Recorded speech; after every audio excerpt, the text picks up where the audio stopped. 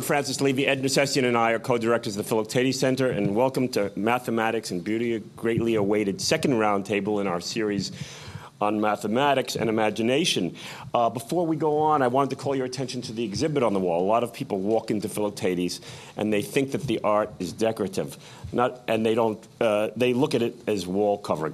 It is not. All the shows that we do, which are curated by Hallie Cohen in tandem with Adam Ludwig on our staff, are related to roundtables, and this is on aesthetics and mathematics. And the head you may have seen on the way in is by Sarah Ferguson. She was a mathematician. Is she here? Yeah.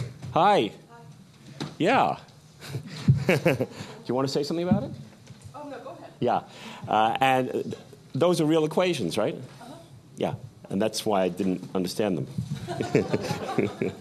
I only understand imaginary numbers. And that's due to Barry.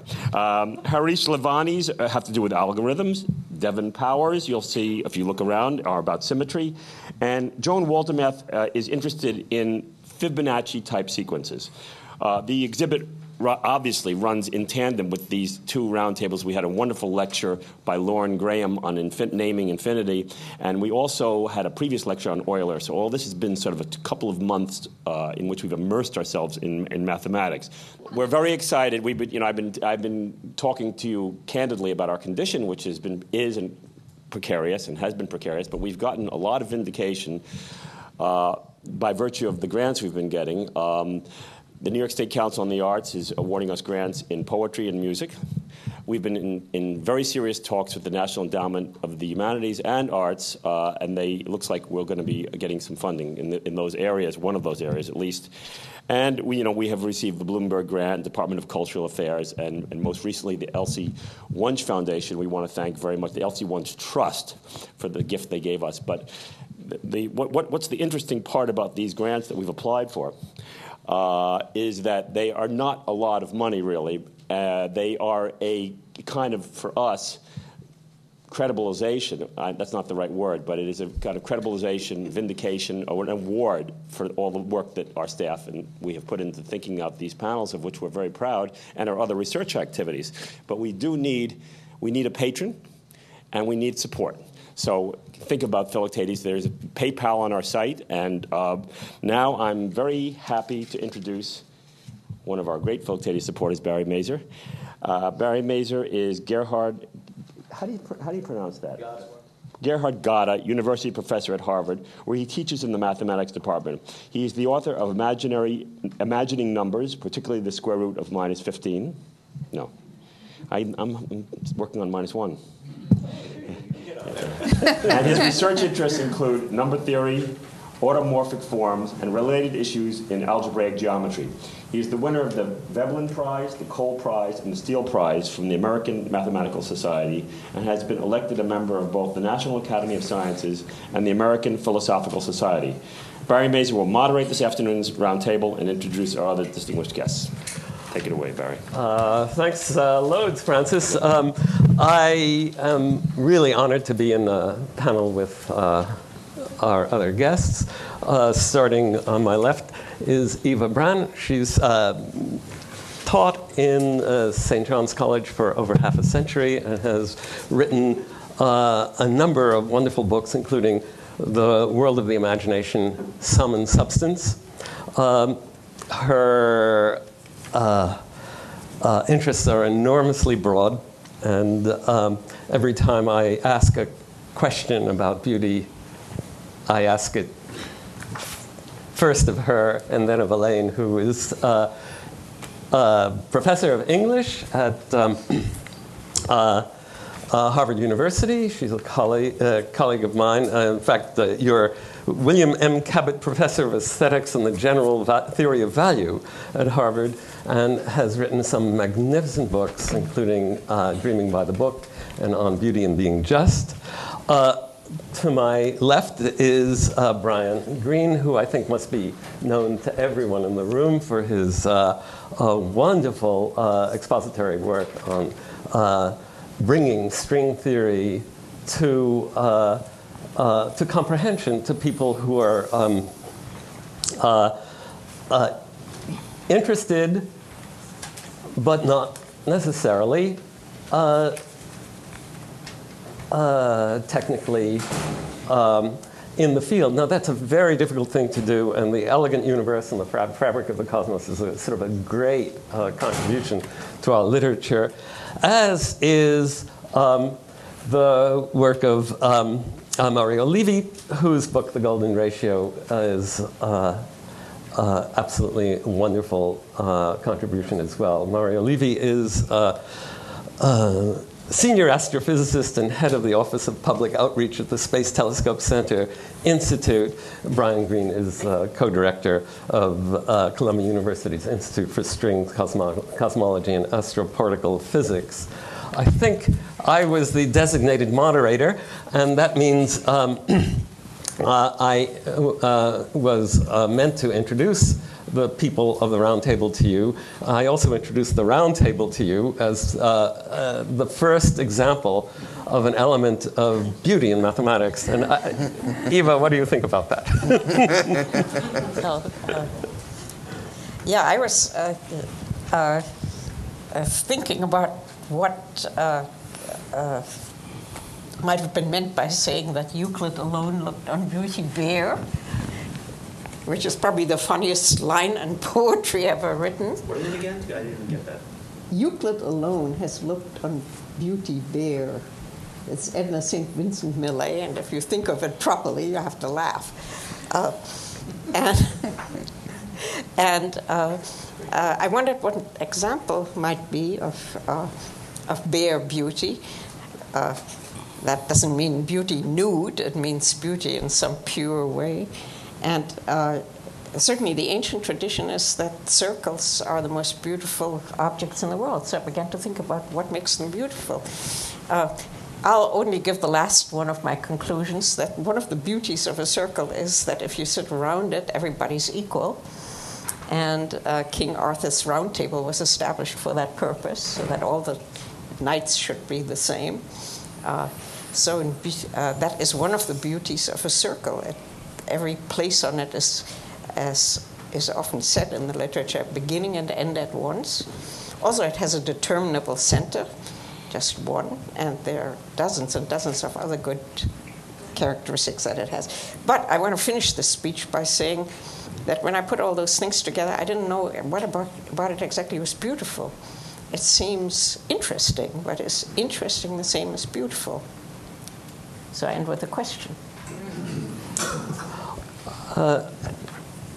This will be my last moderational chore.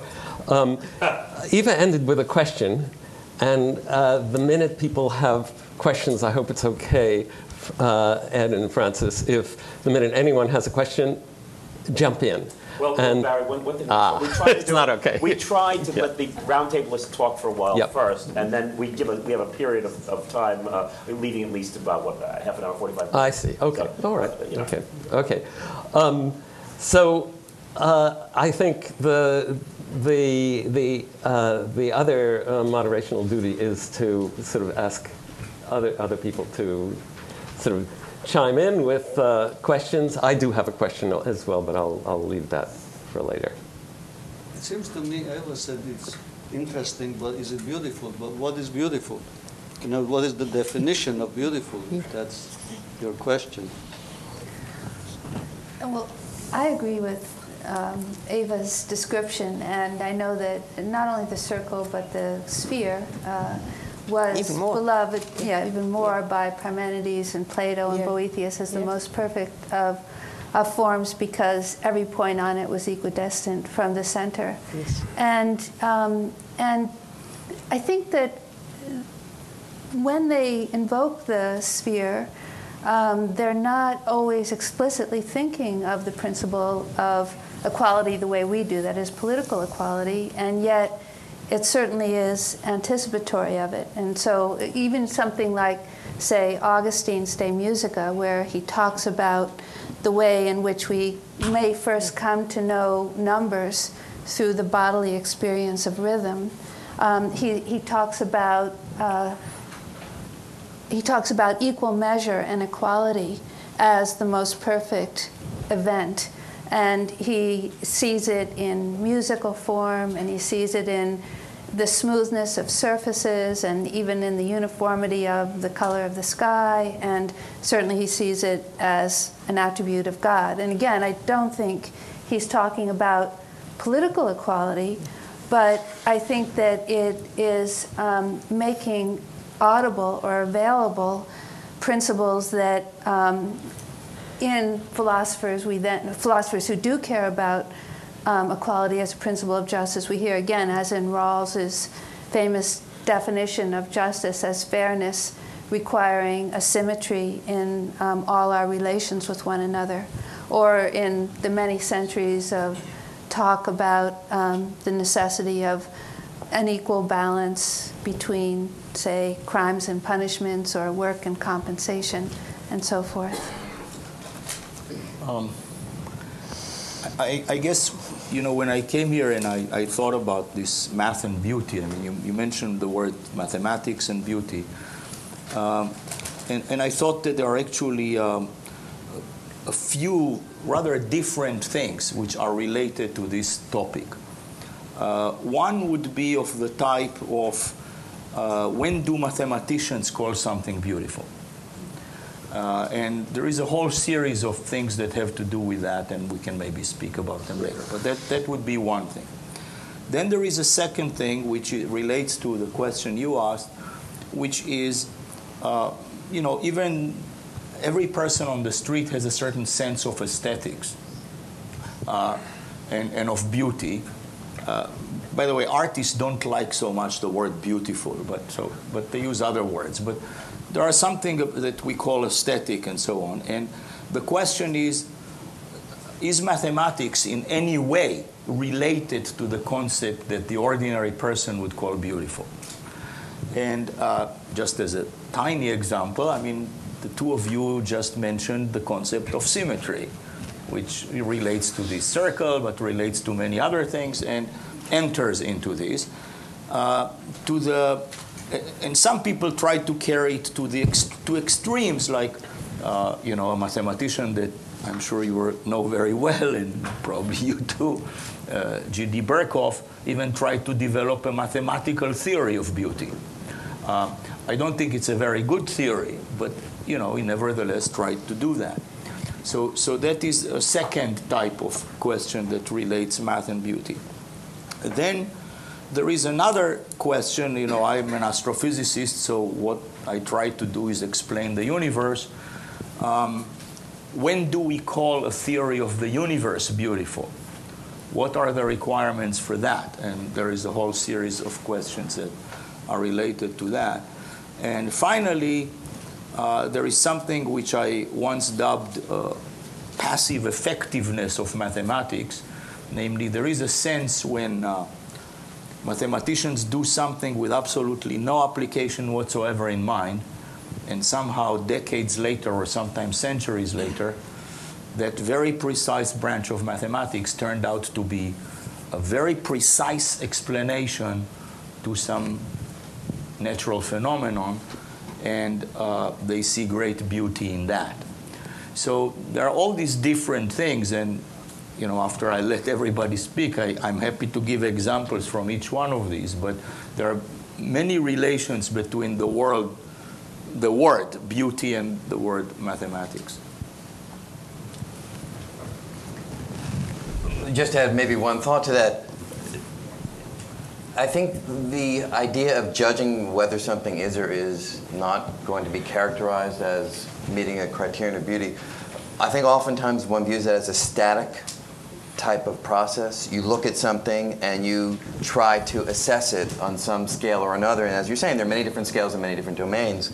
But I think there's another side of it which is more dynamic, which is, in particular, as you're saying, when you are a physicist, as we are, trying to use mathematics to actually describe something, there's a sense in the actual work. There are these rare moments when the mathematics seems to be driving you as opposed to you driving the mathematics. And there's a sense at that moment of an alignment between this abstract body of understanding and knowledge with this real world, this real universe that you're trying to use it to describe. And it's that close alignment, step by step by step, driving you forward that gives you some inner sense that you are touching something spectacular, something beautiful, something that is really almost an inevitability. That's right, exactly. And I think that actually is the word that I would use too. The sense of you not making choices, the mathematics is making the choices for you, and it's a sense, as you say, of an inevitable motion forward in an effort to describe something real as opposed to something abstract. Since I have two physicists here, let me say that it goes the other way as well. I mean, very much so, and especially with modern theoretical physics and string theory in particular, where the string theorists for the past 20 years have been coming to the mathematicians and telling them, first, that their view of the subject, the mathematician's view of the subject, their own subject, mathematics, or specific aspects of mathematics, is not broad enough, and making incredibly precise predictions about what will happen if one expands one's viewpoint. Incredibly precise to the extent that there are specific enumerations which are of great interest to the mathematicians, and yet the mathematicians didn't feel that it was just the right time even to pose the questions.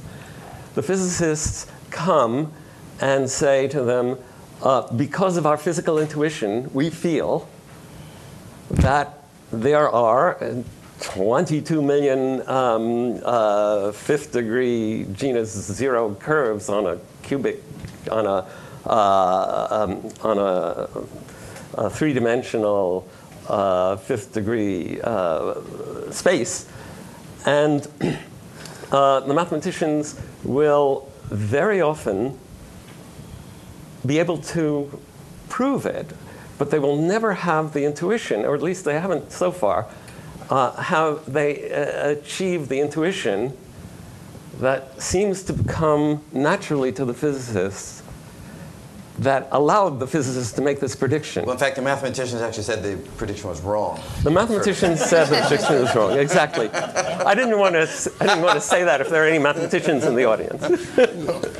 But yes, the physicists with their intuition somehow predicted something that corrected, and it's a very large number, by the way. It was not corrected a small numerical error. Corrected something very precise, but that one thing was one of many, many, many things that had happened over the past 20 years. What is incredibly beautiful in mathematics that's hard to pin down is intuitions and sources of intuition. So if you think of it, when we talk about beauty, if you look around the room, we're seeing visual beauty. And one of our great mathematical intuitions is being able to envision things. The physicists have other intuitions which don't have words, at least in my vocabulary, and yet produce these sort of wonderful, let's say, directives for further understanding. And that itself, if we have a forum for math and beauty, it seems to me that one should also celebrate the fact that part of the beauty of mathematics is the fact that there is these marvelous intuitions that all of us have, and we're constantly improving or sort of making more, let's say, making sharper, making more imaginative. That itself is an object of beauty.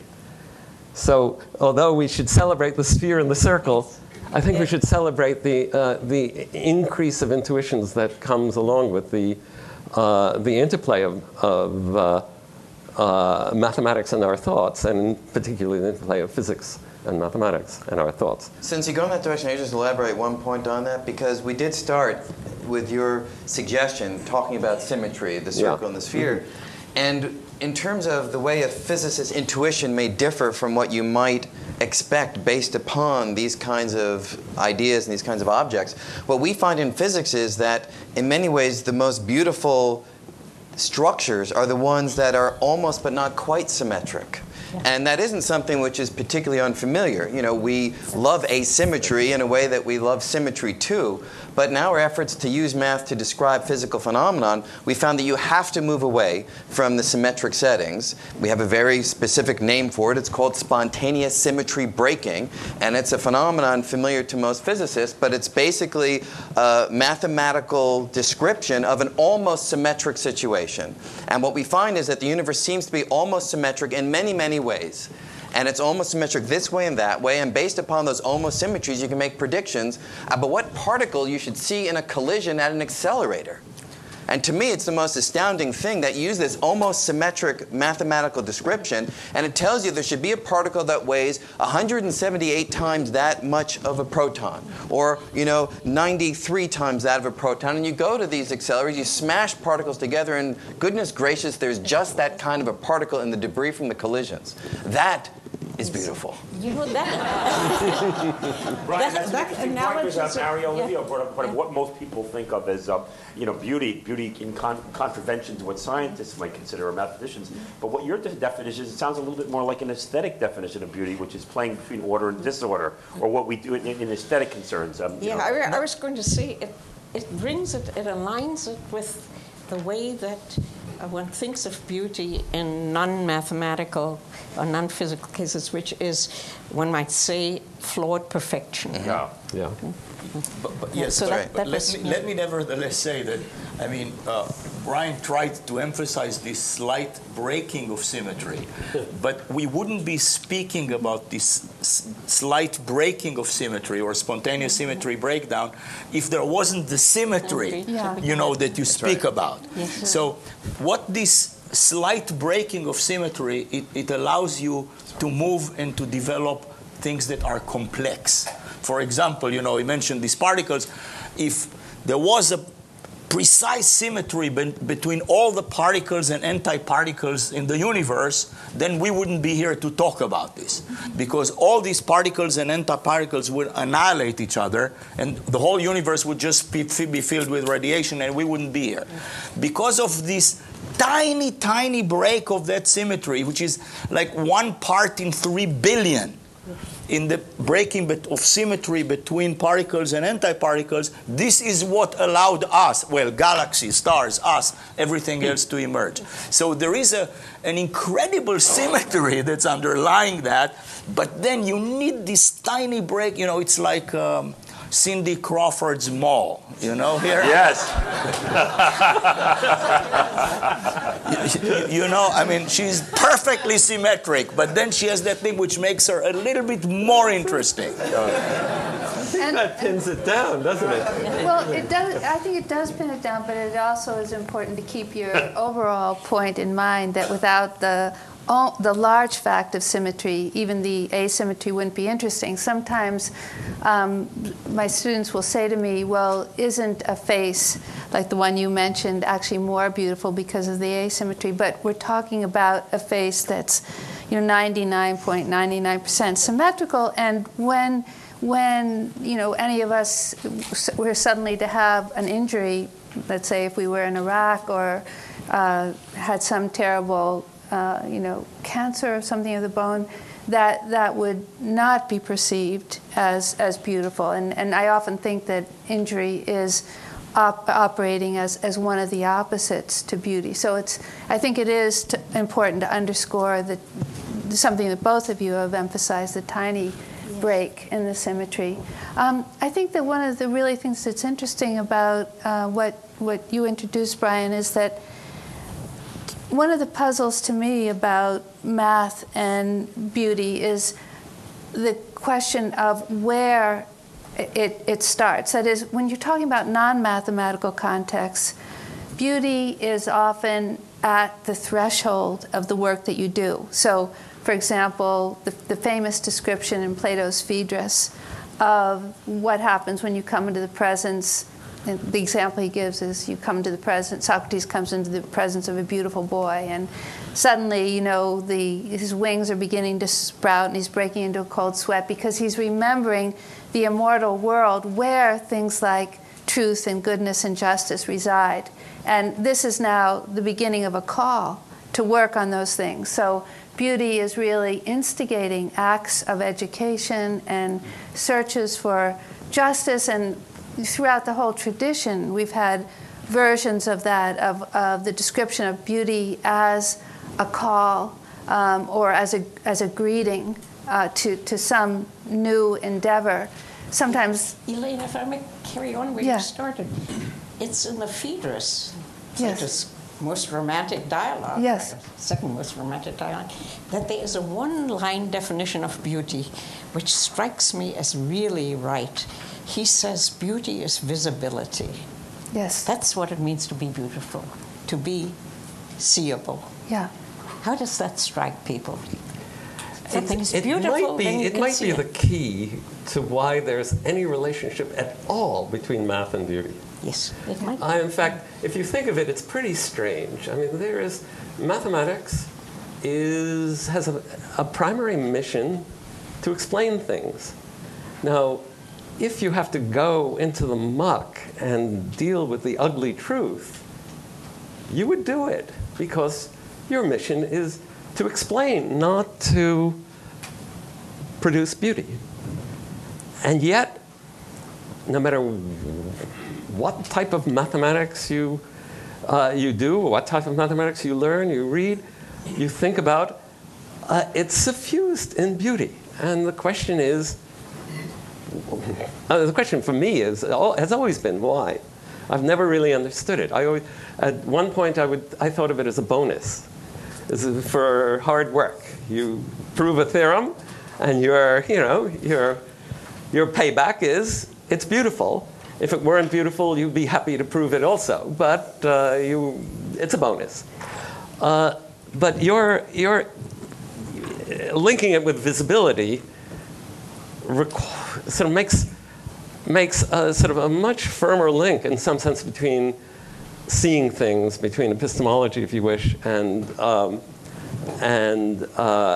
beauty. And maybe that's why not only are the ideas of mathematics beautiful, but also everything that's in this room that surrounds us, which are mathematical structures, if you want, beautiful as well. It means not only that it is in itself visible, but that it gets to us as visible.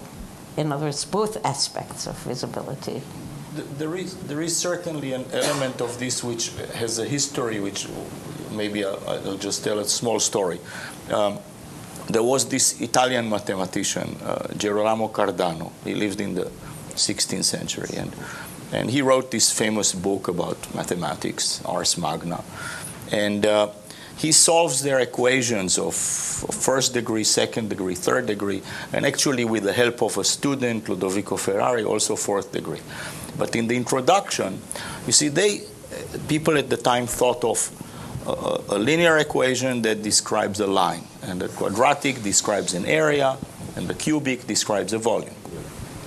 So in his introduction, he says that he will show the solutions to all of those equations, and he will, in passing, discuss also higher levels, which he meant the quartic with the fourth power.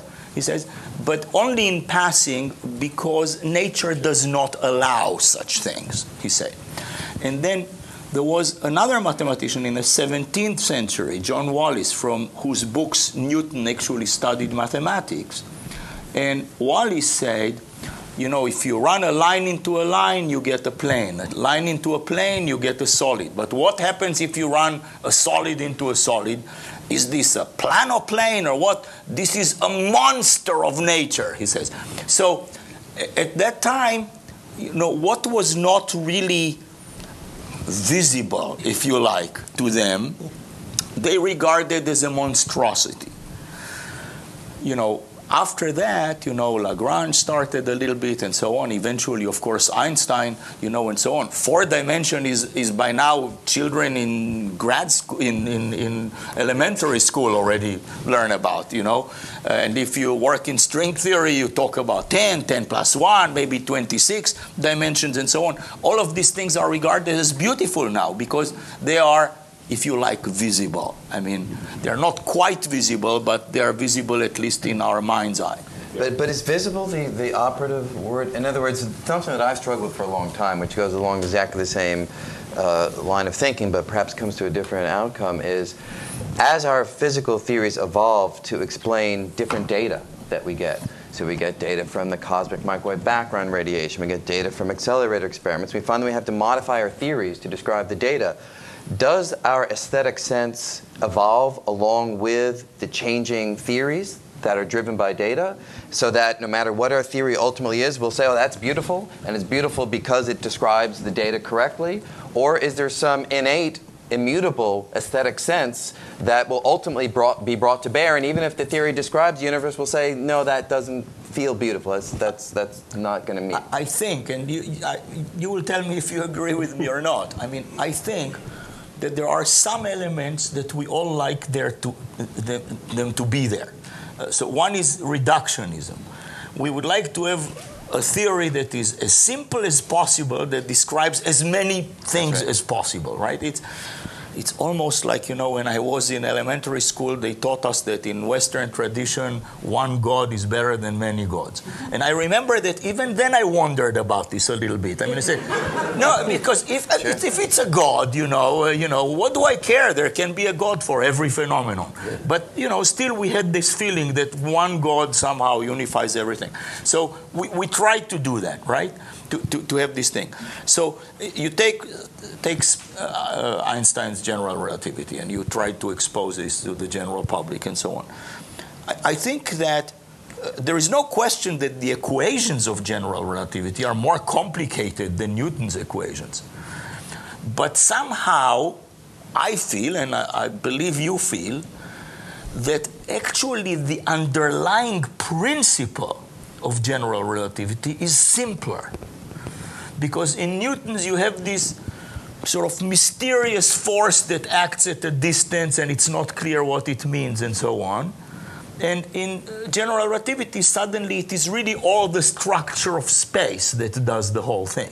Are you suggesting that simpler is an aesthetic issue here? Yes, or is I believe that at least in physics, I'm trying to answer But that's part of my Brian's point. question. It's not obvious to me that Einstein is simpler than Newton. And I think there are many people who would not, at first sight, come to that conclusion. I do think that after people study differential geometry and study the equations of Einstein and see how they're able to describe so much of the world from a very economical starting point, they'll perhaps agree with you. But that to me may be the evolving aesthetic sense that I'm talking about, as opposed to, if I wrote down the equations of Newton on this board and the equations of Einstein on that board, say for this group, I don't know how many people are technically trained, but my guess is that people that are not technically trained, by and large, would think that Newton is a hell of a lot simpler than Einstein. And I agree. So what's the common denominator of Keats? Go back to Keats. Isn't your visibility equal to truth? But beauty emerging from the discovery of the... Maybe so. If by definition visibility is, in this limited context, the ability to actually describe what's really out there, I think the evolution of the aesthetic corresponding to our understanding is shown everywhere in the history of mathematics. In the 16th century, people hated negative numbers. Right. Cardano, when he had a cubic equation, there's not a single negative number in his Ars Magna. If he had a negative number, he would put it on the wrong side, on the opposite side of the equation to make it positive. And the imaginary numbers he called And imaginary numbers, he said when he had to multiply two imaginary numbers, he told his readers, be prepared, dismissing mental tortures, multiply these things. So at that point, there was a certain amount of mental, let's say, hardship. And this hardship is surely shown in a kind of an aversion, an aesthetic aversion for certain aspects of mathematics. I have to tell you that it persists into the 20th century and maybe 21st. I had a colleague who hated negative numbers. It turned out her divorced husband was a number theorist. But she hated them. One might. Okay, yeah, you could. But I guess my idea was that the minute you understood them, you loved them. And loved them not only in terms of passion, but in terms of aesthetic appreciation. But maybe I'm wrong. You know, I want to say, I came here hell-bent on getting a mathematician or a physicist to tell me what seems to be necessary to know in order to talk about beauty in either of these fields, namely what ugliness in them would be. What would be an ugly piece of physics and mathematics? Fine-tuning. Well, if you have a physical theory that requires a lot of fine-tuning, I don't know if a single physicist who will think that's beautiful.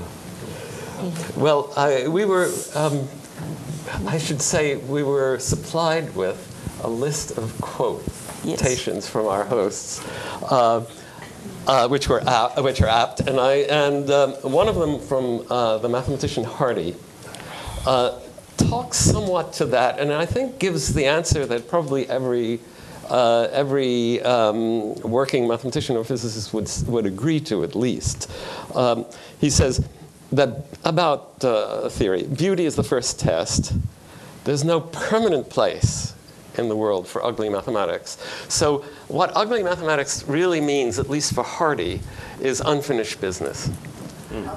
Unfinished business. That is to say that when you see something that's ugly, you sort of train yourself, or you get the instinct somehow that you don't leave it. There's something you do not understand. So ugliness is actually perhaps more interesting than beauty because it leads you to things that you don't understand. I mean, that seems to be the moral that you would get from Hardy's quotation. I think you have a similar view. Well, I think I do because sometimes people have complained that in the little bit of writing I've done on beauty, I don't ever use the word ugly, and it's because it never rings true to me as an opposite for beauty. Although what does make a lot of sense is descriptions such as unfinished business and you know, going back to, I think, Brian's earlier description of knowing you're on the path to something and sensing that there's something there before you're even there. And so that the state before that is some kind of deficit state, or the falling away from it is a deficit state. And that's why I alluded earlier to injury. We don't want to say, oh, well, you know, if you're injured, you're outside the realm of the aesthetic. But I think that we have a deep aversion to injury in the sense that we want to avoid inflicting it, and if we see it, we want to repair it. That is, we take that to be unfinished business. And if we can't change the injury, let's say if I can't walk, we want to repair the injury so I can walk. And if we can't repair the injury, then we want to revise the world through, let's say, ramps or lifts and buses and so forth, so that that no longer, you know, exists as an injury. But I think that you know, both those ways of thinking of it as unfinished business or something that requires our address, you know, are you know, accurate ways of understanding what might more you know, I want to say more clumsily be referred to as the word ugliness, because I don't think that word actually you know, is, for me anyway, very useful. Okay. Can I ask you a question about one of a marvelous question you posed to yourself and then to other people in one of your essays on beauty and being wrong. one point you discovered that your hatred of palm trees was wrong. And so there's a kind of an aesthetic reversal there. Right. And by the way, the rest of that essay is filled with palm trees. So you changed. Right. And it occurred to me as he was, just as he was speaking, that we might ask everybody, are there moments in conceptual realms, ideas rather than sort of physical objects, where there's something that one hated, and then all of a sudden there's this reversal, and you say, I love it. If it's, for example, the person who hates negative numbers, it might happen at one point that he will have an aha and love it. Yeah. Now, has this ever happened? I mean, there's a number of times it's happened to me, but has it ever happened to any of us or in the audience? And it might say something about what we really think beautiful is in a conceptual realm, if we focus on a personal moment of reversal. Will the opposite do? Uh-oh. Yeah. I'm sorry to say, Elaine, although I read your book and appreciated it, I used to think palm trees were rather beautiful. When I was in Miami recently, I thought to myself, they're just a lot of dish mops. Okay, you fight it out. Yeah, no, I think that the point I was making is that, talking now about the non-mathematical world, that I think the way, people often say, well, is the idea that was alluded to earlier of Keats, beauty is truth, truth beauty, is that really true? It seems to be true in math, at least to somebody, a layperson outside of math. Whereas in most of the world, it seems as though beauty has a relation to truth, but isn't necessarily identical with it. And it was that's what I was trying to get at with the description of error, that most people will remember sometime when they really changed their mind about something beautiful in either direction. Yeah. Either somebody or something they thought was beautiful now, Emily Dickinson says it dropped so low in my regard I heard it hit the ground, or the opposite, that they hadn't recognized something they did. And I felt that this had something to do with the way in which beauty addresses the plasticity of the mind and the kind of our ability to kind of carry out very limber mental acts. And so I was actually interested by the description that over time there are changes in mathematics, because the sort of layperson's view of mathematics is that once a proof is there, it never changes, and once certain ideas about math are there, they don't get altered.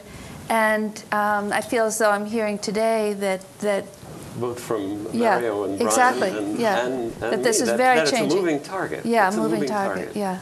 And it somehow tracks something about comprehension, or It's in mathematics. I think it's slightly more complicated than that. In the following sense, I'll use an example that is a well-known example to mathematicians, but. For centuries, Euclidean geometry, that's the geometry we learn in school, was regarded not just as a branch of mathematics. Euclidean geometry was space. Space was Euclidean geometry. People like Immanuel Kant, said there is no way to describe space other than Euclidean geometry. And then in the 19th century, something shocking happened.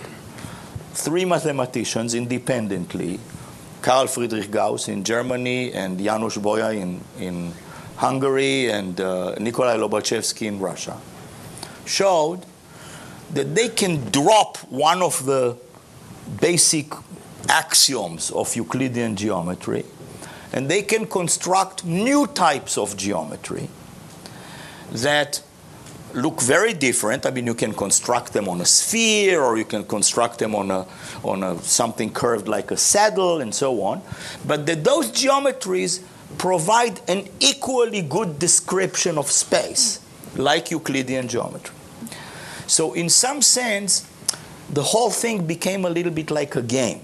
I mean, like I tell you the rules of chess. We play chess. I change the rules. We play a different game.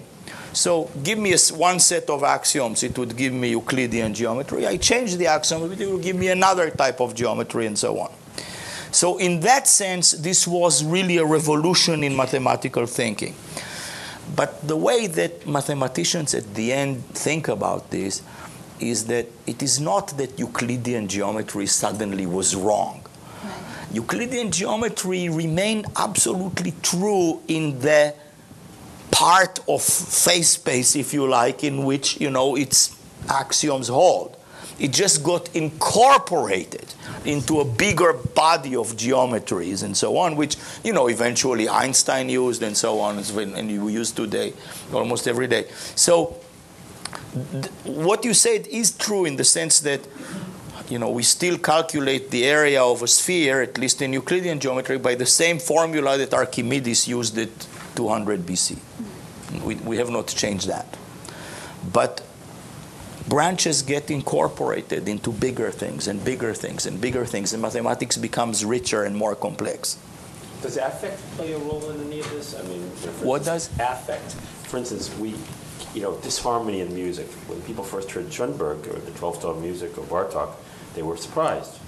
But now people would sometimes find harmonization to be a form of predictability, and they prefer cacophony, or they prefer this or aleatory music. I mean, we have the mentality changes, the concept. I mean, if we're dealing with what makes us think about what's beautiful. Right. No, I absolutely think so.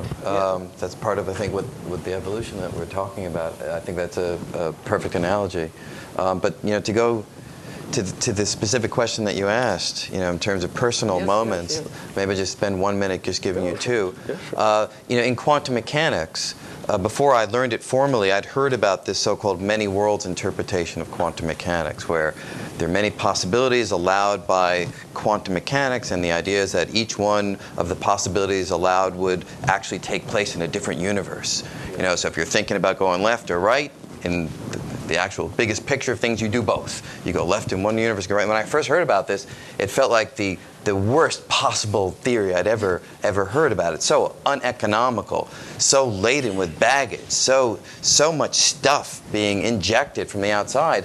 But then when I formally learned quantum mechanics and learned the mathematics behind it, and learned that actually that interpretation of quantum mechanics is the tightest mathematical description. It's the one that has the least additional baggage. My view of it flipped completely, because all of a sudden this was the one that didn't require extra assumptions, didn't require extra baggage. So it's still somewhat problematic, and it's still an active area of research, but that certainly was a moment where I flipped around. The other direction was an interesting one where I was taking a course at Harvard, Math 106 with one Barry Mazur. It was a fantastic course, but I don't know if you remember, there was an interesting moment for me. It happened in your office. I don't remember this. It was during office hours. Good. When we were doing Galois theory. We were doing Galois theory. And we were learning about field extensions and how to solve equations, and by adding various roots and so on. And you gave us a great problem, and I'd worked hard and come to the answer. Bring out various roots of unity and radicals and so on. And it just struck me, and I came to you and asked you that I said, I've done all this calculation, but I feel like the way that we solve the problem is just by introducing a new symbol that solves the problem. And you thought for a minute, and you said, that's sort of right. That's really, in some sense, what it is. At that moment, it just struck me that, well, at least certain mathematics, it just felt like it was just pushing around symbols. And they were important symbols, and they meant something. But nevertheless, it was just marks on a page. And then, on the other hand, when you could use those marks on a page to describe the universe, that felt to me so much more compelling. And that was sort of a flip for me, in a sense. Okay, well, look, there's some high school math student put on the internet a joke. And the joke is so close to one of the deep ideas of Kronecker. Here's the joke, and then I'll tell you the deep ideas of Kronecker. The joke is, it's a piece of a problem, clearly homework problem, says problem 5. Then there's a right-angled triangle, And the two non-hypotenuses are labeled. And there's an X on the hypotenuse. And the text by the X is find X. And you can see the joke. There's a sort of a scrolled pen with an arrow pointing to the X on the hypotenuse. All right. Now, that's one way of viewing the symbol. Kroneker's view is slightly different, but very close. For example, if you want to solve the equation x squared minus 2 equals 0, you might laboriously try to compute this, and you'll discover that it's the square root of 2, and you will discover that it looks like 1.4 if you're thinking of it. Kroneker says the essence of the solution of that equation is that whatever solution it is, x, oh, sorry, it, whatever it is a symbol which has the property that its square is 2. And if you're an algebraist, if you merely use that, that is to say, if you, so to speak, retreat from the content a tiny bit, blind yourself to the content, and you algebraize the situation, you have a symbol, you don't know anything about it, except you know that its square is 2. You will learn much more about that symbol sometimes than if you knew that it was 1.414, etc. There's a literary analogy here in the Russian literary critics. Viktor Shklovsky has a thing that he calls algebraization in literature, and what it is having language retreat from content so as to produce the shape of things. Yeah. At one point he calls it putting the object in a velvet bag so that you see its profile, but you're not blinded to the particulars of the thing. I think that's what I was telling you in office hours. Right.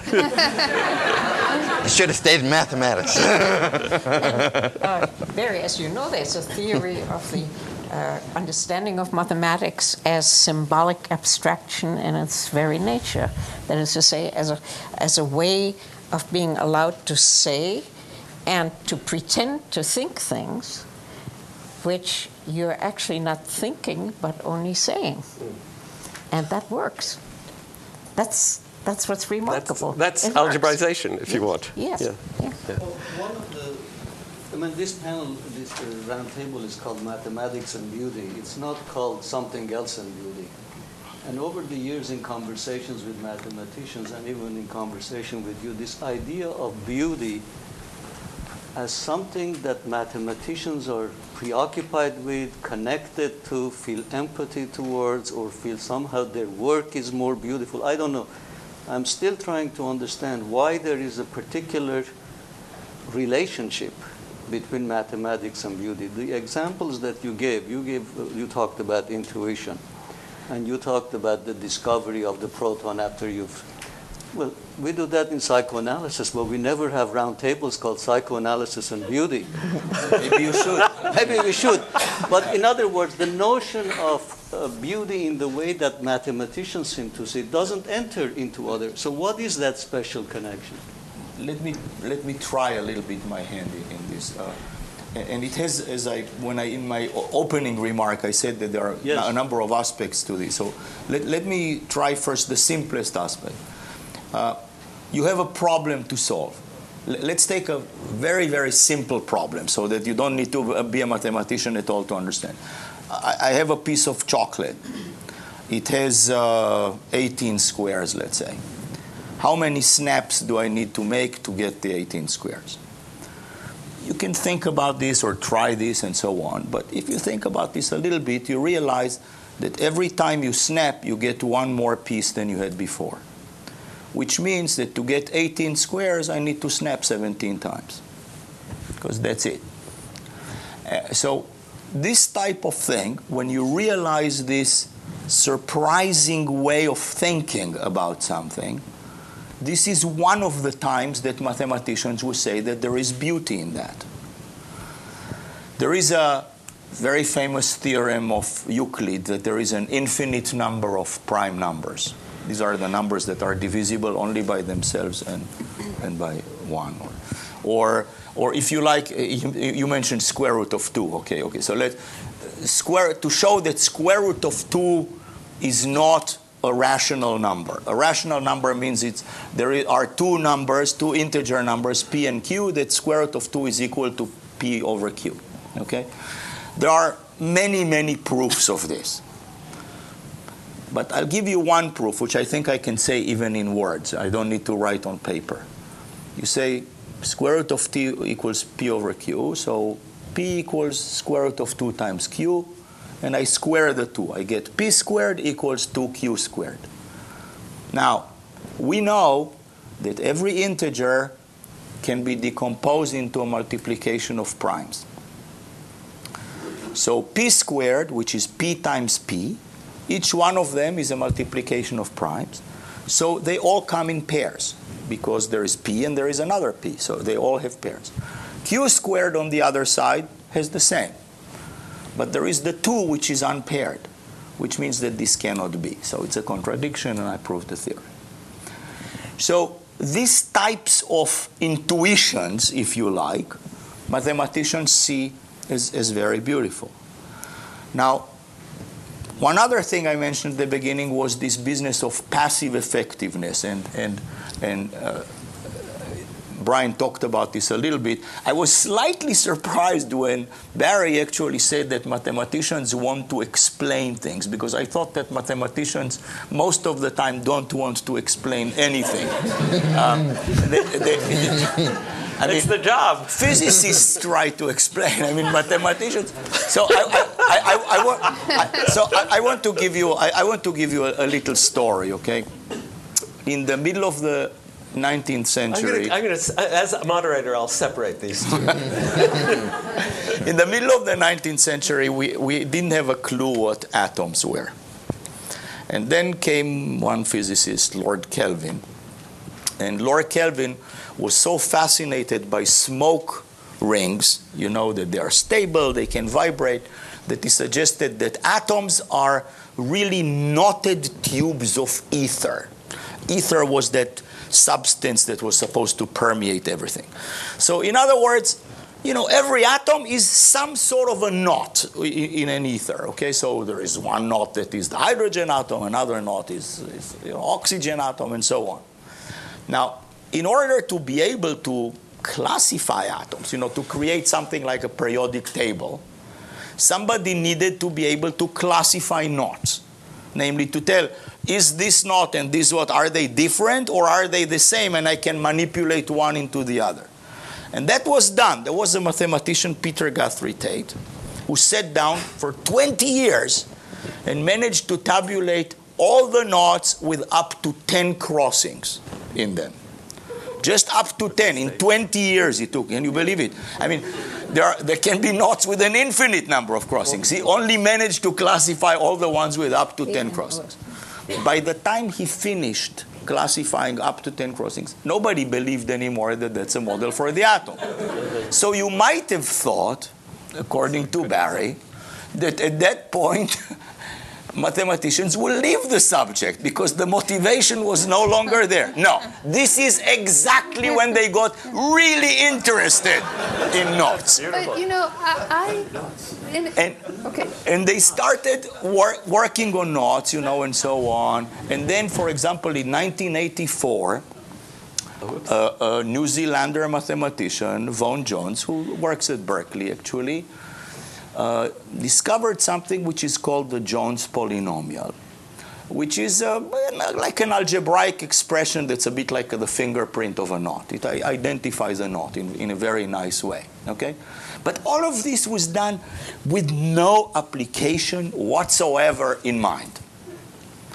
And then a number of things happened. One thing that happened, biologists, you know, by then already knew that the DNA is a double helix and so on. And when cells need to divide, then this double helix needs to unknot itself in order to copy itself, and then it knots itself back, and so on. And so that they needed, and enzymes do that work. Enzymes pass one strand through the other, and so on and so forth. They discovered that there are mathematicians that they will show them two DNA configurations, and the mathematicians will tell them at what rate the enzymes do the work, because they knew all these operations of transforming one knot to the other. More than that, this Jones polynomial became suddenly very important in string theory. The interactions of these strings, can be explained by. So this is a sense of incredible beauty. I mean, here is something, people were doing it for fun, if you like. And suddenly it turns out to be That's the definition of Philoptania. explaining, something so fundamental as interactions of strings. I mean, there is nothing more beautiful than this. It's something very interesting. I mean, you're right. It is fun. Knot theory is fun, and it's magnificent mathematics. But it is the basis of three-dimensional geometry. I mean, it's the essence of three-dimensional topology, and anyone who has to deal with three-dimensional spaces which are immensely complex will be looking for that concept, which in number theory is very much like prime numbers. And the concept in geometry that corresponds to prime numbers is not. So just as one is fascinated, if one is doing numbers, fascinated by the series 2, 3, 5, 7, 11, and 13, and so on, as the building blocks of numbers, so you would have to be dealing with, in other words, it is fundamental. It's fundamental. I agree. And the fact that it applies to string theory, is an added bonus. Is an added bonus. What? It's an added bonus. No, I would expect it to apply to anything that would have that gets to geometry in a fundamental way. I mean. But some of the description you were giving, you were answering the question why math has beauty in a way that you're saying psychoanalysis isn't so usually connected with beauty. Well, we never talked about psychoanalysis and beauty, but mathematicians have something with beauty for some reason. Yes. But this example of the square root of 2, I remember once reading an essay, and now this is 20 years ago I read the essay, so anybody who's read it more recently can correct me, but it was by the mathematician Seymour Papert. And it was trying to describe the aesthetic pleasure of math. And I think he was using solving for the square root of 2, or maybe it was the square root of -2.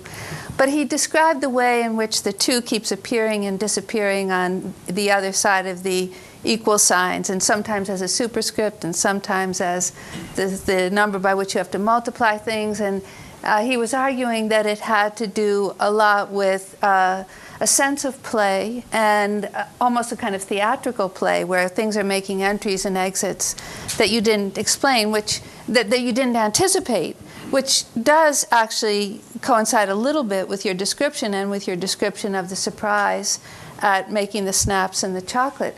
But here's my question. Why wouldn't something like, and I don't know anything about psychoanalysis, but why wouldn't that description also be, why wouldn't it travel out to other realms as well? I mean, I have a thought on that, which I think perhaps it really does, and it may just be cultural linguistic difference in how the terms are used. But I think at the base of all the examples that are being given, to me, is the following experience. And the experience is you go from utter confusion suddenly to complete clarity. Mm. And it's that move where you're in this fog of not really understanding how many snaps of the chocolate or understanding, Galois theory, whatever it is. And all of a sudden, the pattern becomes clear. I mean, ultimately, we're pattern seekers. And you're in this mist of not understanding, and all of a sudden, by virtue of thinking about things a little bit differently, it snaps into clarity. And I think that is sort of the moment where we say, wow, that that's beautiful. And I think that probably happens in a lot of other fields too. The one thing that for me is different, and I think this is really ultimately a personal choice, personal aesthetic sense, I'd like to have those moments, and the ones that are most meaningful to me are when I feel like the pattern that's emerged is this perhaps contradicts what I was saying before, but has a sense of that it's eternal. Right. Now, I know that it's not, but it has a sense of going beyond Earth, going beyond human society and touching something that transcends it all. And yes, there are aesthetic sense that will evolve over time, and what is a good theory today in physics probably isn't going to be a good one 10,000 years from now. But you have the sense of touching something beyond the everyday. And it's when you go from that confusion to clarity in a domain where you feel like you're touching something beyond the ordinary, that is a strong sense of beauty. Can you explain? It seems to me this must be somehow involved in trying to get at what beauty means in subjects which are essentially thoughtful. Why is it that in explaining what it is that gets to you, you're compelled to use sensory metaphors all the time? Why is that? Well, at least clarity for me, itself. Well, I mean, the subject to me is very sensory-oriented. And yet it isn't well, something in the I think it all depends on your style. I mean, there are some people, let me just speak in physics, who really are very equation-oriented. Yeah. Their understanding and their process is totally about doing the calculations.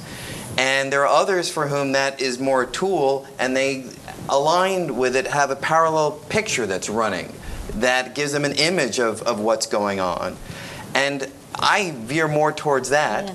There are others who are far stronger than I am technically and perhaps can get to an answer that I can't get to. But for me, the sense of understanding isn't enough if I can do the equation. Yeah.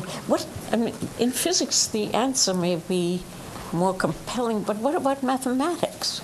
Mathematicians talk the same way, and yet they're not really talking about, clarity has to do with light, right? And touching has to do with tangibility.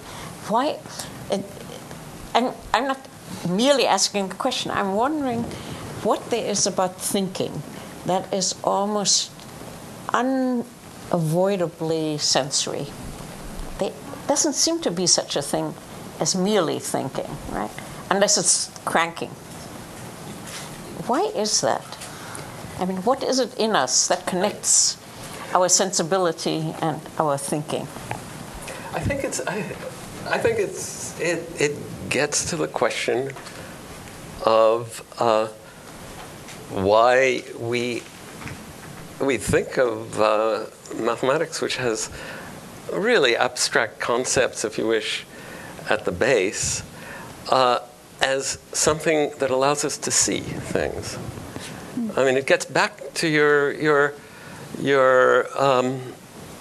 mentioning that visibility, taken in some metaphorical sense. It is a metaphor. It's a metaphor, but we have no other vocabulary to say these, to describe these moments that Brian just described, of going from confusion to light. To light.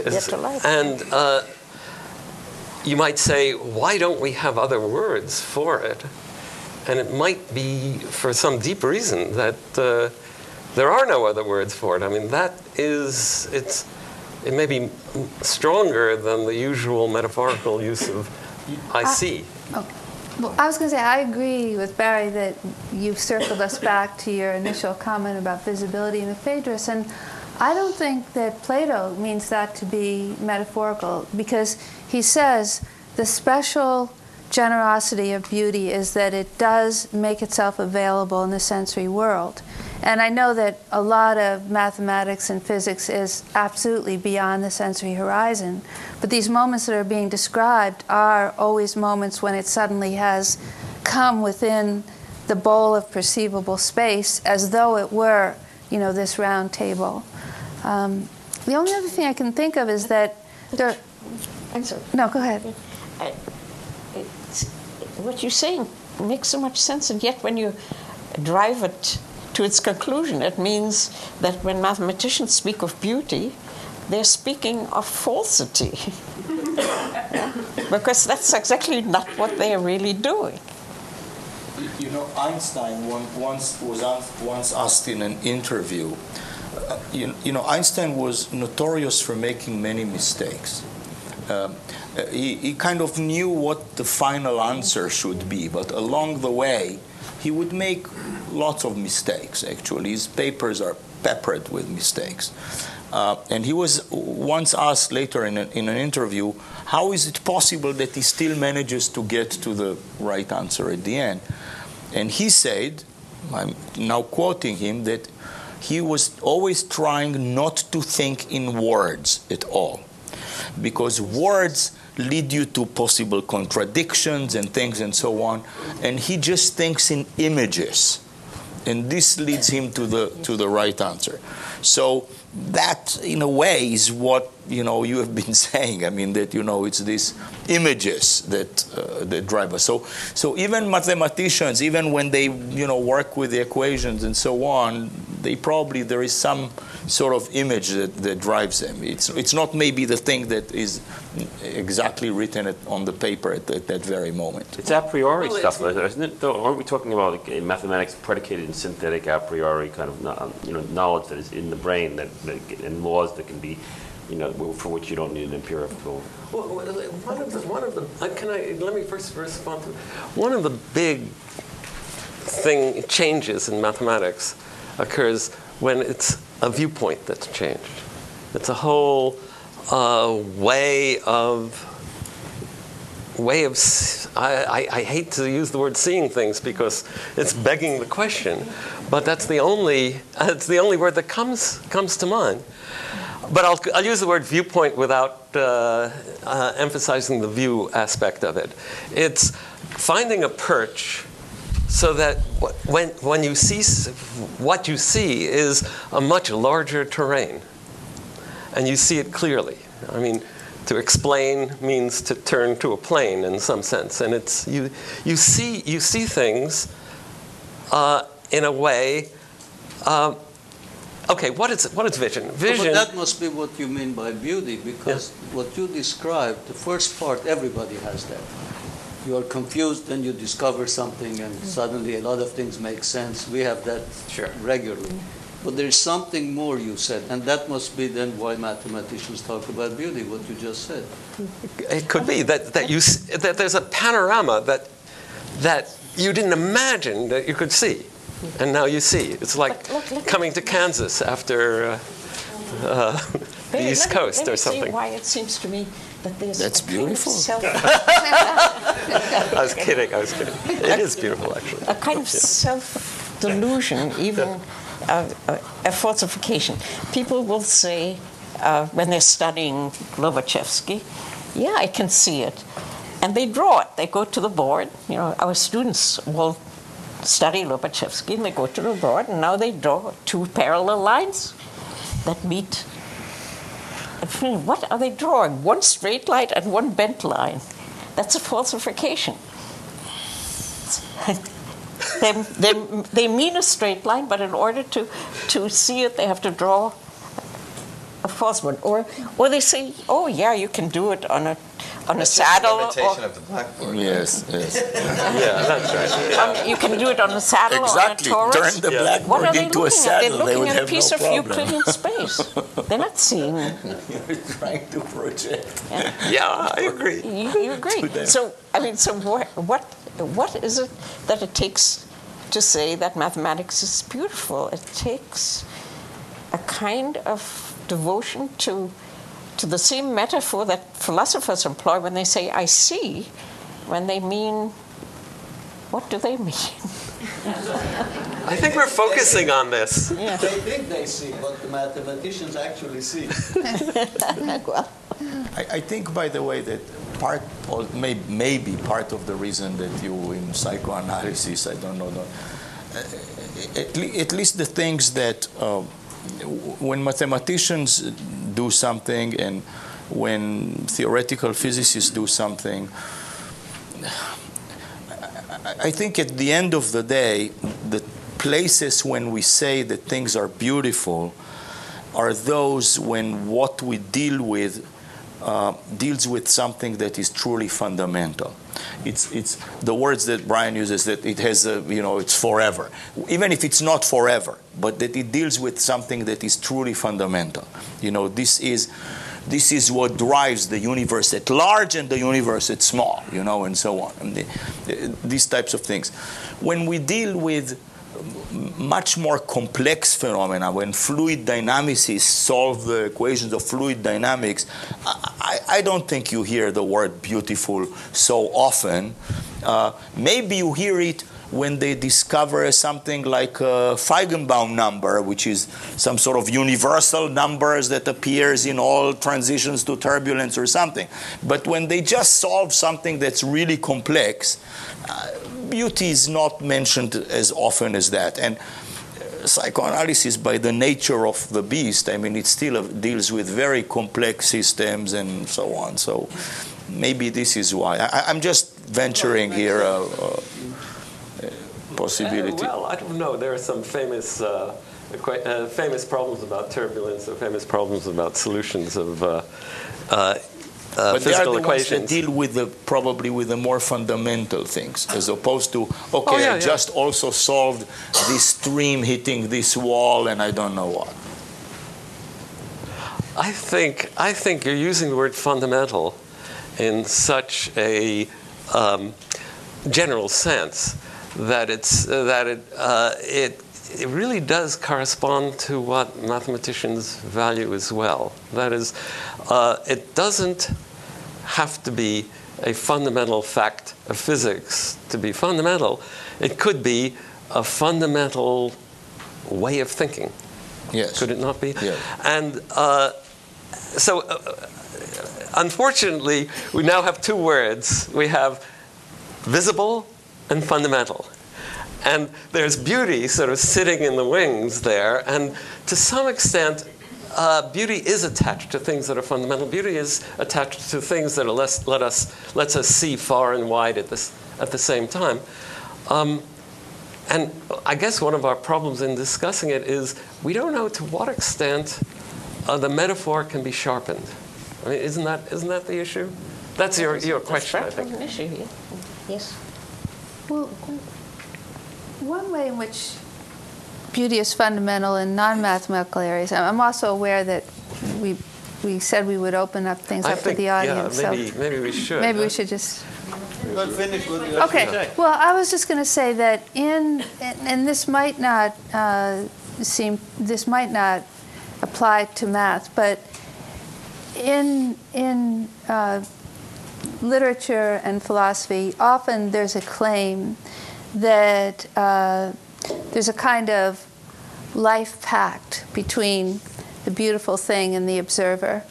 And, Diotima told Socrates, who told Plato, who tells us that when you see someone or something beautiful, or if you see somebody beautiful, it can give rise to the desire to have children, or to write poems, or to write legal treatises or philosophic treatises. And there are many later statements that talk about this kind of generative impulse. For example, Augustine talked about music as a life-saving plank in the middle of the sea.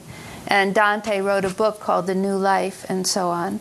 And, there's this, even though there's lots of variations in poetry over time, or artworks over time in what is being validated, there often is this kind of affirmation of this basic fact of aliveness. And so I was wondering if something like that could be at the heart of mathematics as well. So being alive in the mind, or is that?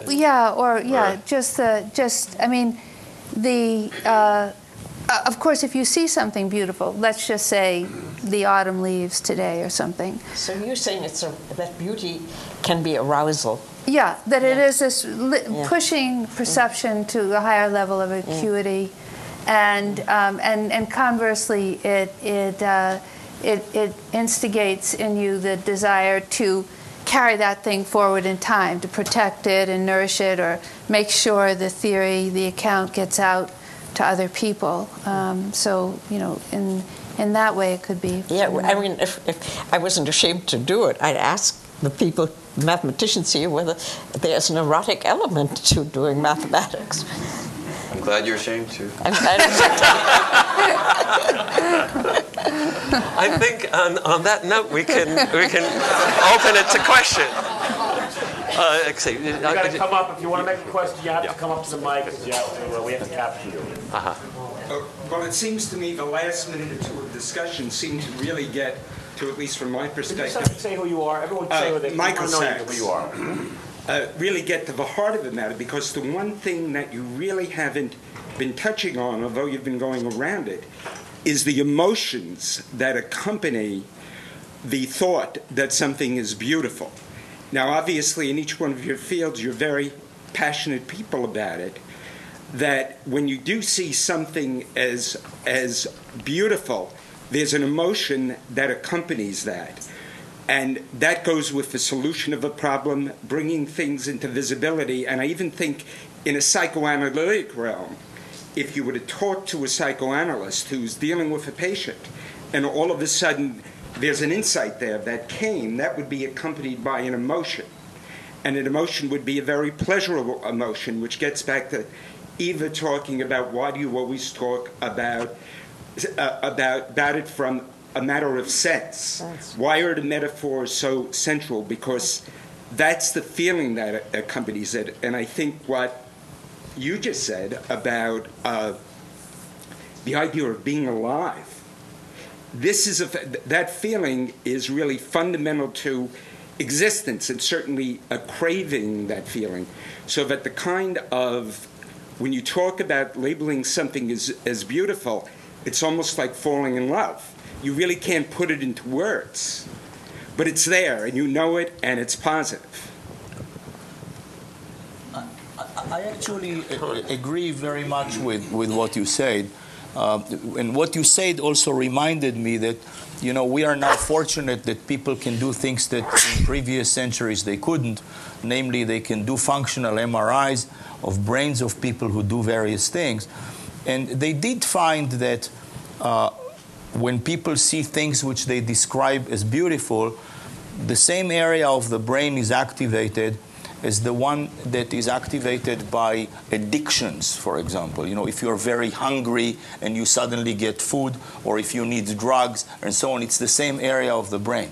So I think you're right. You're probably right. And we probably also have the same thing as we reach some certain solution and so on in this. And of course, the oxytocin is flowing and things like that and so on. Yes.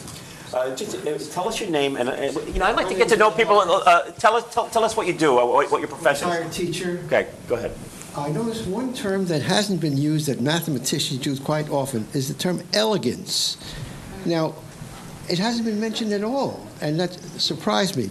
And what I want to notice is, can a mathematical or physical theory be elegant and beautiful if it's counterintuitive to the way our mind works, in particular quantum theory? Okay. Well, that is a word I'm fond of, and I do think, in fact, some of the most powerful moments where that word would be relevant would be exactly the ones that you're describing, where you were talking about that switch from seeing things one way to seeing things another way. The most spectacular moments as a physicist, and I'm sure in any discipline it's the same, are the ones when you learn something about the universe that's verifiable, experimentally or observationally verifiable, that's completely counter to a way you would have thought things work. And quantum mechanics is the primary example of that. So to me, quantum mechanics is the most spectacularly beautiful, the most fantastically elegant structure that our species has ever created, because it is so completely counterintuitive. It is absolutely nuts, but it's right. And that is spectacular. But what about the conflation between general relativity and quantum theory? Well, that is a thorn in the side, isn't it? And that's where that's what gets you up in the morning and keeps you going. And so that's a great thing to have. I mean, if everything was solved it could have been the case that the world, say, was just Newton or just quantum mechanics. It could have been that way. And I have to tell you, I thank, I don't know, God or whatever, I thank the fact that the world is not just Newton or Einstein or quantum mechanics, because it gives us something to do. And it's such a fun thing to do. But it could have been simpler, and it could have all been solved. And thankfully, it hasn't. Thank you. Thanks very much.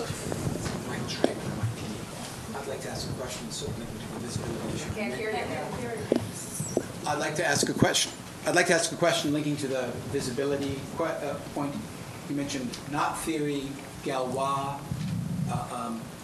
I'm very curious about the role of nomenclature in the way of shaping thinking, because the symbols you use to express things might influence the way you choose to do operators, etc. And of course, your book on symmetry deals with that question explicitly. So I'd just like to get a sense of what role the nomenclatures you use and choose play in your aesthetic sense, but also in solving the problem sense, if there's any kind of an alignment there. Can I answer that? Well, I mean, two of the most brilliant pieces of nomenclature that mathematics has is, both of them are due to Leibniz. One of them captures in a symbol which is almost a Chinese hieroglyph all of differential calculus, and the other captures in another Chinese hieroglyph all of integral calculus, or a good deal of it, where the rules for manipulation of the symbol are somehow packaged in the symbol. So the standard, the standard way of talking about a derivative is, you imagine that you're trying to compute the instantaneous speed, say, of your car, of your going, and the way you do it is you would approximate it by computing for a certain time interval how far you've traveled, and then you take the ratio of the two. Now that ratio is not the instantaneous speed at any point that you can name, but rather is an approximation. So to get something more and more exact, you have to take finer and finer time intervals, smaller and smaller time intervals, and take a sequence of ratios which you hope will converge to an actual number, which we would call the instantaneous speed. Now that number is not a ratio of anything, because you're taking a ratio of fractions where the numerator and denominator are going to 0. So if you thought of that number as a ratio, it would be 0 over 0, which is nothing. Nevertheless, Leibniz used fractional notation to describe this. He called it df over dt. dt is change of time, and df is change of distance, let's say. And it's not a ratio, it's not a fraction, it's something that is described by a sort of a theory, if you wish, and yet contained within it is the seed of the entire theory. It's a mnemonic of how you got it, and it's a mnemonic of how you're going to use it, because it sometimes does play the role of a fraction, and the same with the integral. So in some sense, Is that beautiful when you got it? Well, I think it's not only beautiful typographically, but I actually think that it's conceptually sort of a beautiful move, and also a prod. It says, by golly, when you define something, your terminology, your notation is going to have to do work in the future, and you should fashion it to be as compact as possible, as mnemonic as possible. It tells you exactly how you got it and how you're going to use it. And it's... I can think of a case in chemistry. The beginning of chemistry, I think, was in the renaming of the Kabbalistic terms for substances for terms that suggested atomic structure, like hydrogen, which means essentially something that gives birth to water. So that's another case where what they they themselves called neologism made all the difference. Yeah. Before you ask your question, I wonder if Sarah Ferguson wants to say something about beauty and math. Yeah, well, for me... Could you Come go up to the mic. Yeah, go ahead. And then the young lady, the young lady. Because she has her work here and she has her... For me, I think, as a former mathematician, language was really the medium for me. I'm now a painter. So I think of a theorem, I can draw a parallel between a theorem and a painting, which means not all theorems are beautiful. There's a lot of that, you know. And then the proof, the language of the proof is the process, or what reveals it. And there is a falsity, I think, in terms of sometimes an elegant proof is one which conceals.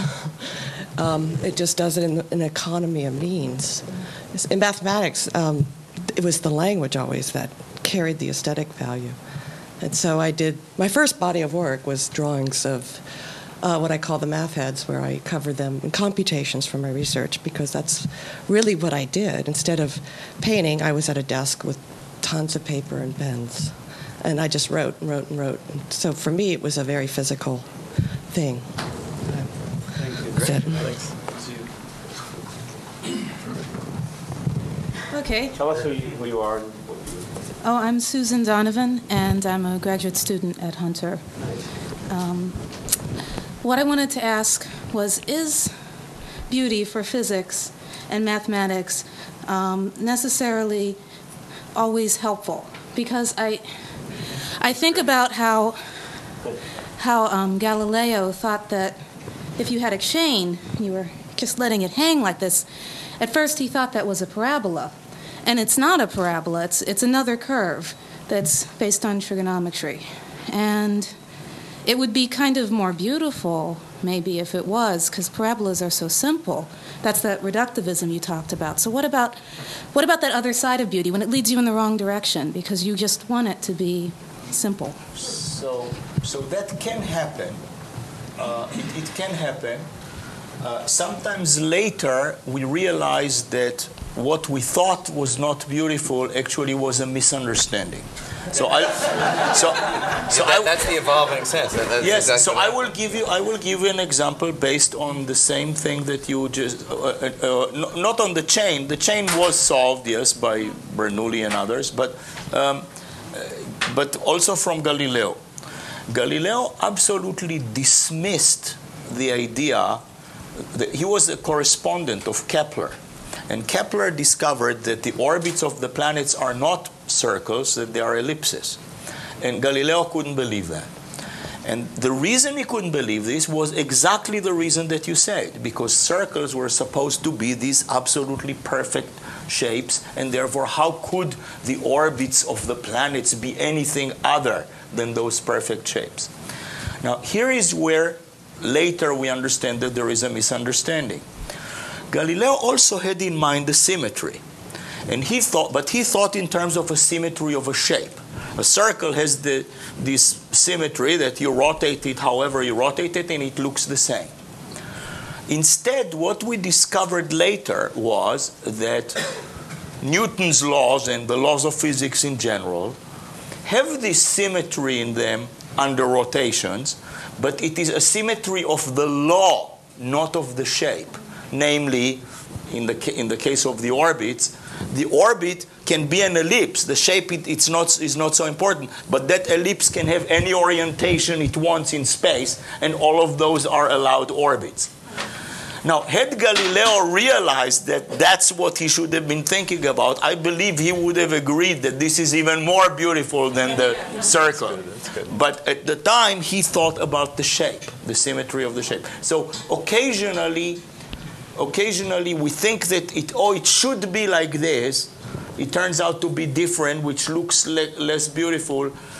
But then our sense of beauty also evolves. We understand that there is a deeper sense in which we still regard this to be beautiful. Thank you. takes the next question. Hi there. My name is William Moick, and I used to be a student of Miss Brann's long ago. And I have a question about her citation of the Phaedrus, because I came half expecting today to hear a lot about music, and instead heard nothing. So in citing Plato about the beauty being visual, I wonder, well, what happens to music in that definition? Is it left out, or is there some way of reading his words to accommodate for that? Well, I would say that the first great mathematical theory, which is that of ratios and proportions, was in fact a musical theory. That is, the Pythagoreans discovered that consonances had to each other small number ratios, and that the composing of those ratios resulted in the diatonic scale. So the very first great mathematical theory has its a very definite beauty of an audible one. So I'm glad you brought it up. I think you're showing your education here. Thank you. And I think, by the way, that Plato, I mean, I don't know what you would think of it, but I think that Plato's actual term at that moment is beauty is clearly discernible. And I think he means it becomes within the sensory horizon, and I don't think that would mean that it has to be visual as opposed to auditory. No, he doesn't mean visual that way. No, yeah. He means. I'm Lynn Gamwell. I'm a historian and I'm a writer. Many of us were here a couple weeks ago. We did a program on mathematics and the divine, and heard about the traditional association of mathematical objects with religious issues because they exist outside time and space and they're perfect and eternal, so on. And I wondered if our mathematicians and physicists could comment on the issue of the difference between when you come to a realization between revelation and reason. Well, Brian, Brian already invoked a vocabulary that is almost of that spirit. Mm-hmm. That's what prompted me. That one is looking for universals. Mm-hmm. Things that are so unbound in culture, so unbound in independent of language, independent of culture, independent of time. It's the sort of ideas that anyone who meanders through the cosmos will eventually come across. Now, I don't know whether you need to put a theistic overlay on that, but it certainly is kind of a companion thought to some of the more religiously described sort of revelatory notions about the natural philosophy. I don't know whether anybody else... But I think the power of the experience, at least the one that I was alluding to, is it's not just the moment of revelation per se, but it's the fact that that moment of clarity is distinctly founded upon a chain of reasoning and explanation that gives you a complete sense of understanding as opposed to acceptance. And that's the key thing, that you can see the full chain from something that is so basic that you feel it almost doesn't need explaining through the chain of explanation to this completely unexpected place. It's not just the unexpected place coming down on high and imposing itself upon you as some revealed truth. It's the fact that you understand the linkage by which you believe it. Right, you've prepared yourself. And itself comes in a package where you only have a sense of the power of the moment because you can see why it's true, not because someone tells you it's true. Exactly, yeah. And I might add that you also know that whatever idea or theory or whatever you came to, you will only consider it to be an acceptable theory if it is actually also falsifiable. That you can actually make predictions based on that, and you can test those predictions in the future.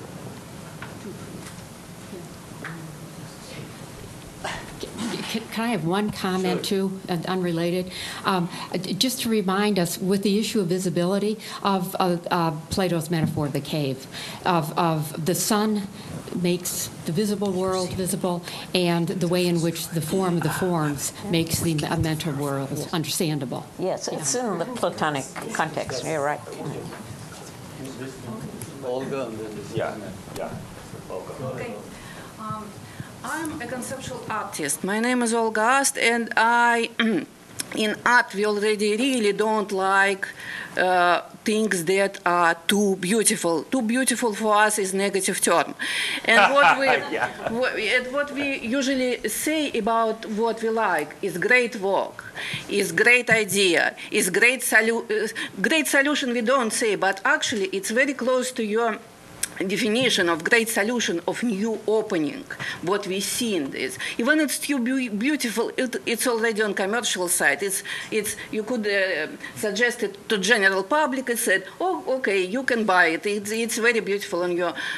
But my question is actually to psychoanalytic here, because once I talked to several people about also beauty and science, and a lot of people saying that beauty is something that you enjoy, but it's not really correct, because you could. You could, for example, be scared of hurricane, but consider it's very beautiful. So, and in this discussion, after this discussion, I came to a conclusion that beauty, we probably should treat sense of beauty as a separate emotion.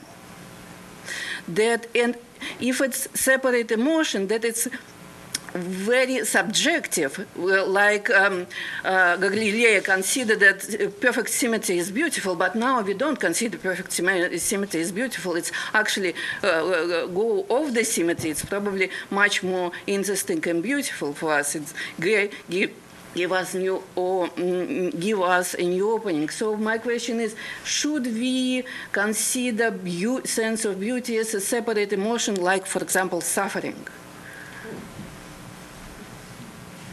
That's it. Well, the problem is that when we mean in the sense that you describe beauty, it also could be said it gives you some sense of pleasure, and so it falls under the general category of pleasure, just as suffering is on the other side.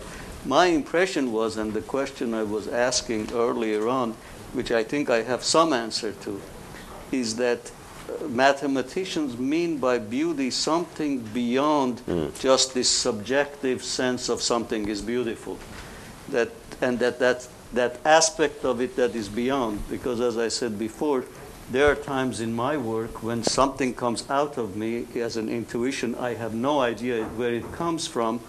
It ends up being so correct that it opens up a number of things that up to that point I had not seen and my patient had not seen. But yet I don't end up that session thinking, gee, wasn't this beautiful? So I have a feeling there is something more to what they mean by beauty than this kind of subjective feeling of enlightenment, insight, good, just a sense of well-being. They mean something more. Could I protest briefly the account of art you gave, which is a view you hold and is a very reputable view held by many major artists, but I want to contest it. For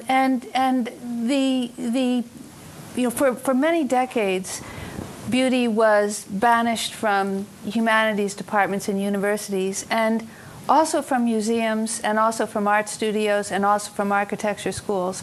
And in all these sites, lots of people now say that's wrong, that beauty needs to be accredited, because what we've all been looking at from the past are very beautiful objects. And I mean, it's not that one of us is right and one of us is wrong, but I just want to put the alternative view on the table. Your worry about the commercial, I think, follows from the fact that if everybody vacates the field and won't use the vocabulary beautiful, you can be sure advertisers will still use it. And that leads to the mistake of thinking that if you're suddenly talking about something beautiful, you're talking about something commercial, or to put it another way, when you see something beautiful, the only response is to buy it, rather than, as we've been talking today, if you see something beautiful, it's the time to, intensify your research, or it's the time to, educate yourself still further. So it's not something we could solve right now, but I just wanted to state the alternative view. Hi, my name is Liam Cohen. I'm a freshman in high school. I also have a friend who can't really be here right now, so I'm going to ask some questions from him too, just one. So basically, I've been listening to this roundtable, very interesting, and I'm very happy to be able to ask this question in front of such great minds. But what I understood from this is that beauty is really in the eye of the beholder, so each different mathematician and physicist here has a different view of beauty, and how mathematics and physics and bioengineering, how that all relates. In my personal opinion, I feel that beauty in mathematics, in relation to mathematics, is that mathematics is this bridge between actuality and imagination. And when a physicist theorizes something, or he thinks of something that... Or she. Yes, or she, of course. Thank you. When they physicize something or theorize something, they have to use mathematics to prove that. So I see mathematics as this sort of token or bridge in this way to explain the universe. And I think of that as beauty, in a sense, whereas when I can truly relate imagination and actuality, that to me is beauty. That's just my personal opinion. And I was just wondering how you guys all felt about that, and just how do you think as mathematics as a bridge between imagination and actuality? And also my friend's question is, he's saying, as we all know, the solutions to everything in life are infinite through the art of mathematics. But how do you think these advances can be made nowadays or in the near future? So those are my two questions. Thank you. So? Yeah. Look, I wanted, if I may, when you said that the question, what is beauty, seems to have a number of answers. Right? It seems to me there's a distinction that might be interesting to you. It's one question to ask what things are beautiful, and I'm always amazed at how much unanimity there is about that. What mathematical theories, what physical theories are beautiful. The other question is, what does it mean to be beautiful? And that's where people differ. That's what makes the question interesting. If they were utterly had utterly different answers to the question, what is beautiful, there wouldn't be much to talk about. But there is something that they regard as beautiful. And that's what makes the question interesting. Namely, what is it that makes it beautiful? I want to say one more thing, if you let me. Of course. You said that's just your personal belief. Never say just your personal belief. That's all you can have as a personal belief, and it's not a just. Concerning the bridge thingy, this is actually a very deep question. I don't think I will have time here to discuss it. But Galileo, for example, is the person who first wrote down a statement which said that mathematics was the language of the universe. In other words, the universe is written in this language of mathematics. When you think about this from today's perspective, that's a little bit ambiguous, this definition, because, for example, if mathematics is really only an invention of the human mind, how did the universe know to be written in this language, which is an invention of the human mind? So it becomes quite complicated. And the answer is that mathematics is a bridge. I think the word that you use is a very good one. It's a bridge. But the bridge works in somewhat complicated ways, because on one hand, we invent mathematical concepts, then we discover relations among them, And then we apply those things as models to physical reality. And when that works, we're very happy. When it doesn't work, we actually try something else. So there is a certain natural selection and evolution, if you like, there in the solutions that we apply. And we constantly improve the language that we use. So it's a bridge, but it's not a fixed bridge. I mean, it's a bridge that we work on all the time. It may be a bridge we travel on as well. I mean, that imagination can get closer to the actual is amazing, after all. And your image there is quite apt. That imagination needs something to apply itself directly to the largest realm it can possibly apply itself, and for that it needs conveyances like bridges, and perhaps mathematics is that from that point of view. It's a way of conveying the imagination to its broadest reach. Thank you. Thank you. I'm nobody, and I'm doing nothing. But you do have a name. No name. I'm trying to give that up too. My question is a kind of a spiritual one or a transcendental, which I think you touched on, and you touched on as meaning. And what comes to mind listening to you all is St. Thomas Aquinas, who had 3 functions of beauty, and I wondered if you would relate to that. He said it had to have wholeness, a harmony, and a radiance. What do you think about that? Good question. He used that language. He also used integrity, proportion, and claritas.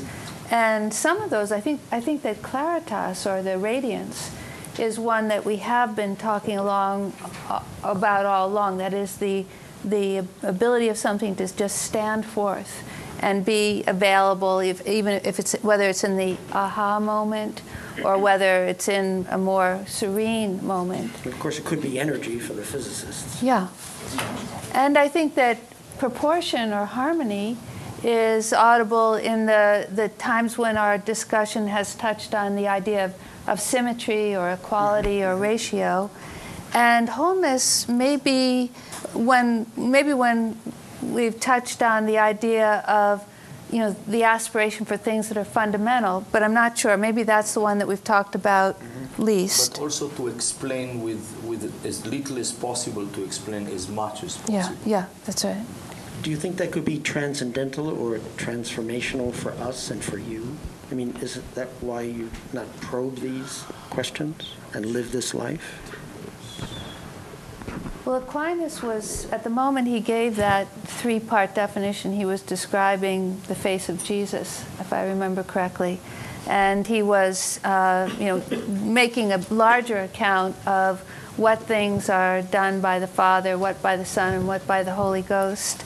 And, maybe this goes back to the earlier question about mathematics and revelation, and the intuition that people have that there's that there is something quite apart from whether one has any specific religious belief, whether one has some sense of a magical underpinning or a kind of unifying presence. Yeah. I'm Joyce Schenkind. I'm a neuropsychologist.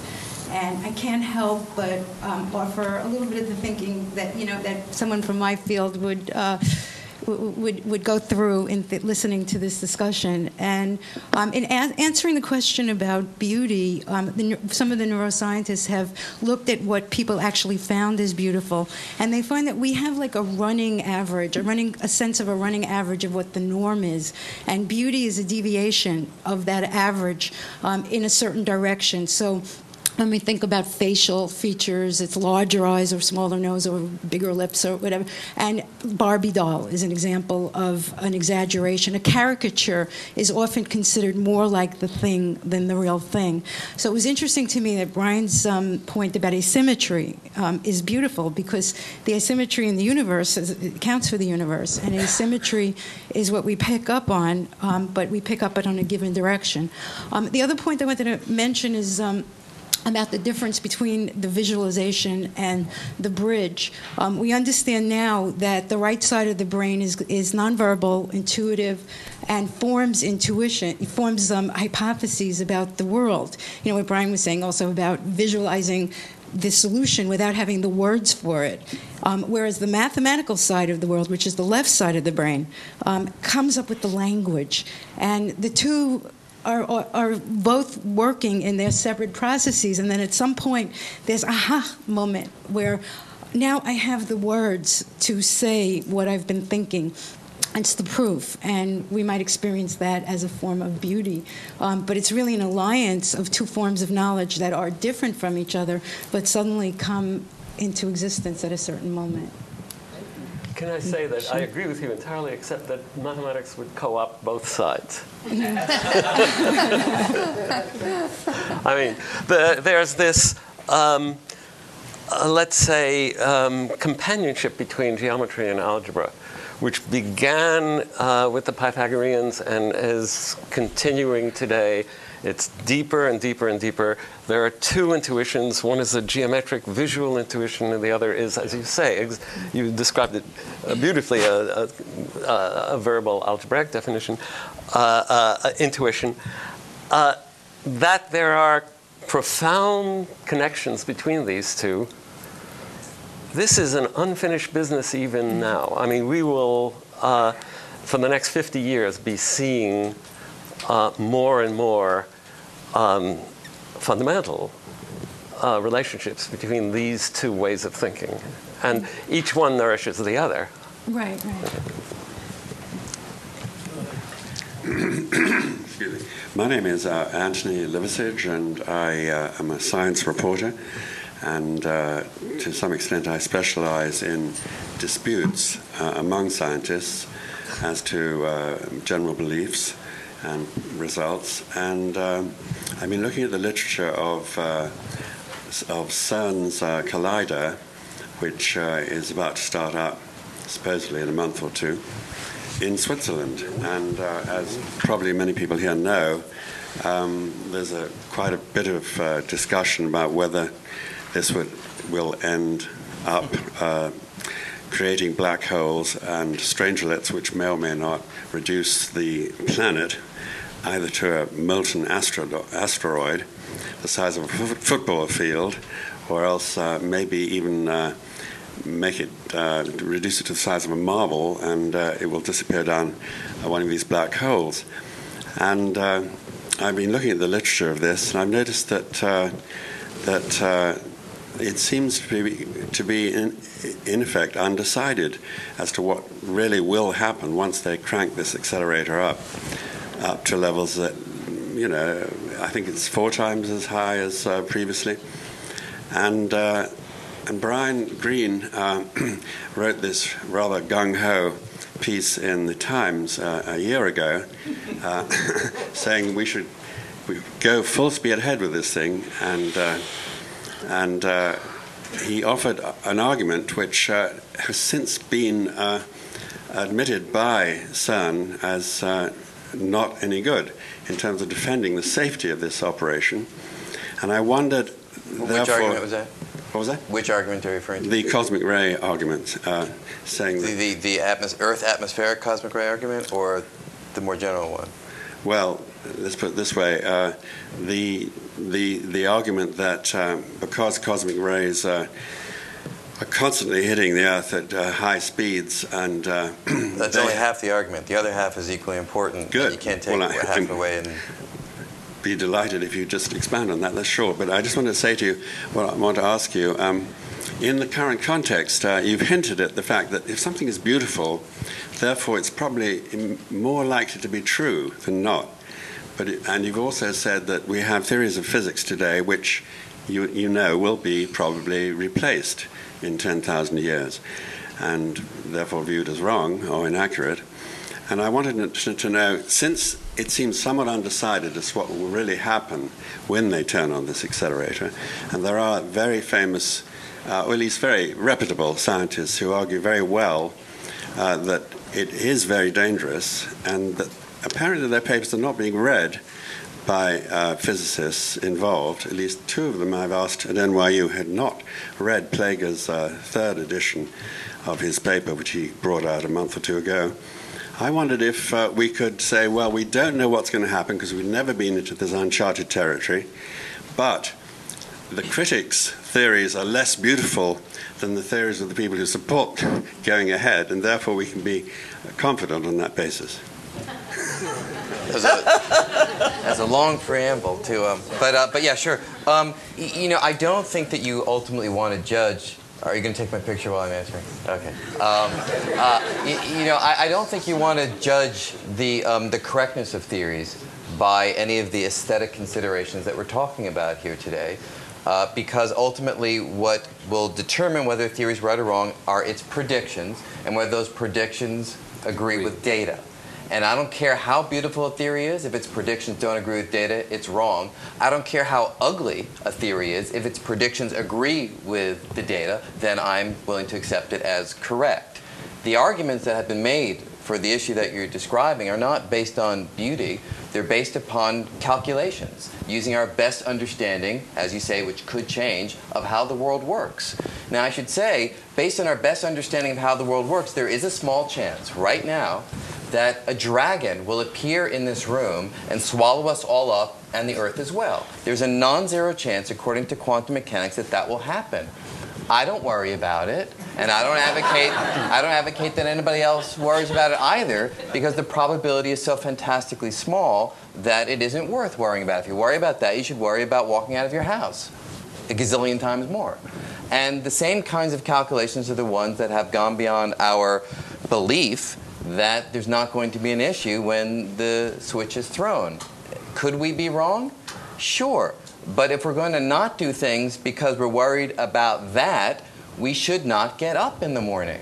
So if you're willing to get up in the morning and get on the subway, then you should be willing to throw the switch. You should be, in fact, much more confident about throwing the switch than getting up and taking the subway. In fact, way, way, way more confident. What I really want to know... I think there's another question. No, we'll go to the next question. No, wait, I just want to ask, Next can question. you calculate the chances? You said they're infinitesimal, but how do you know they're infinitesimal? Is there any way of calculating how big they are? You make an assumption about how the world works, and within that framework, which you believe from previous experiments, you do a calculation. And you calculate, and people have calculated the chances for those black holes forming, and also calculated that even if you form the tiniest of black holes, again, according to those calculations, those are the types of black holes that evaporate in no time, and they will do absolutely nothing. Now, all of that may be wrong, but again, like I said, chances of me being hit by something when I go out of here are way, way bigger than something happening with that.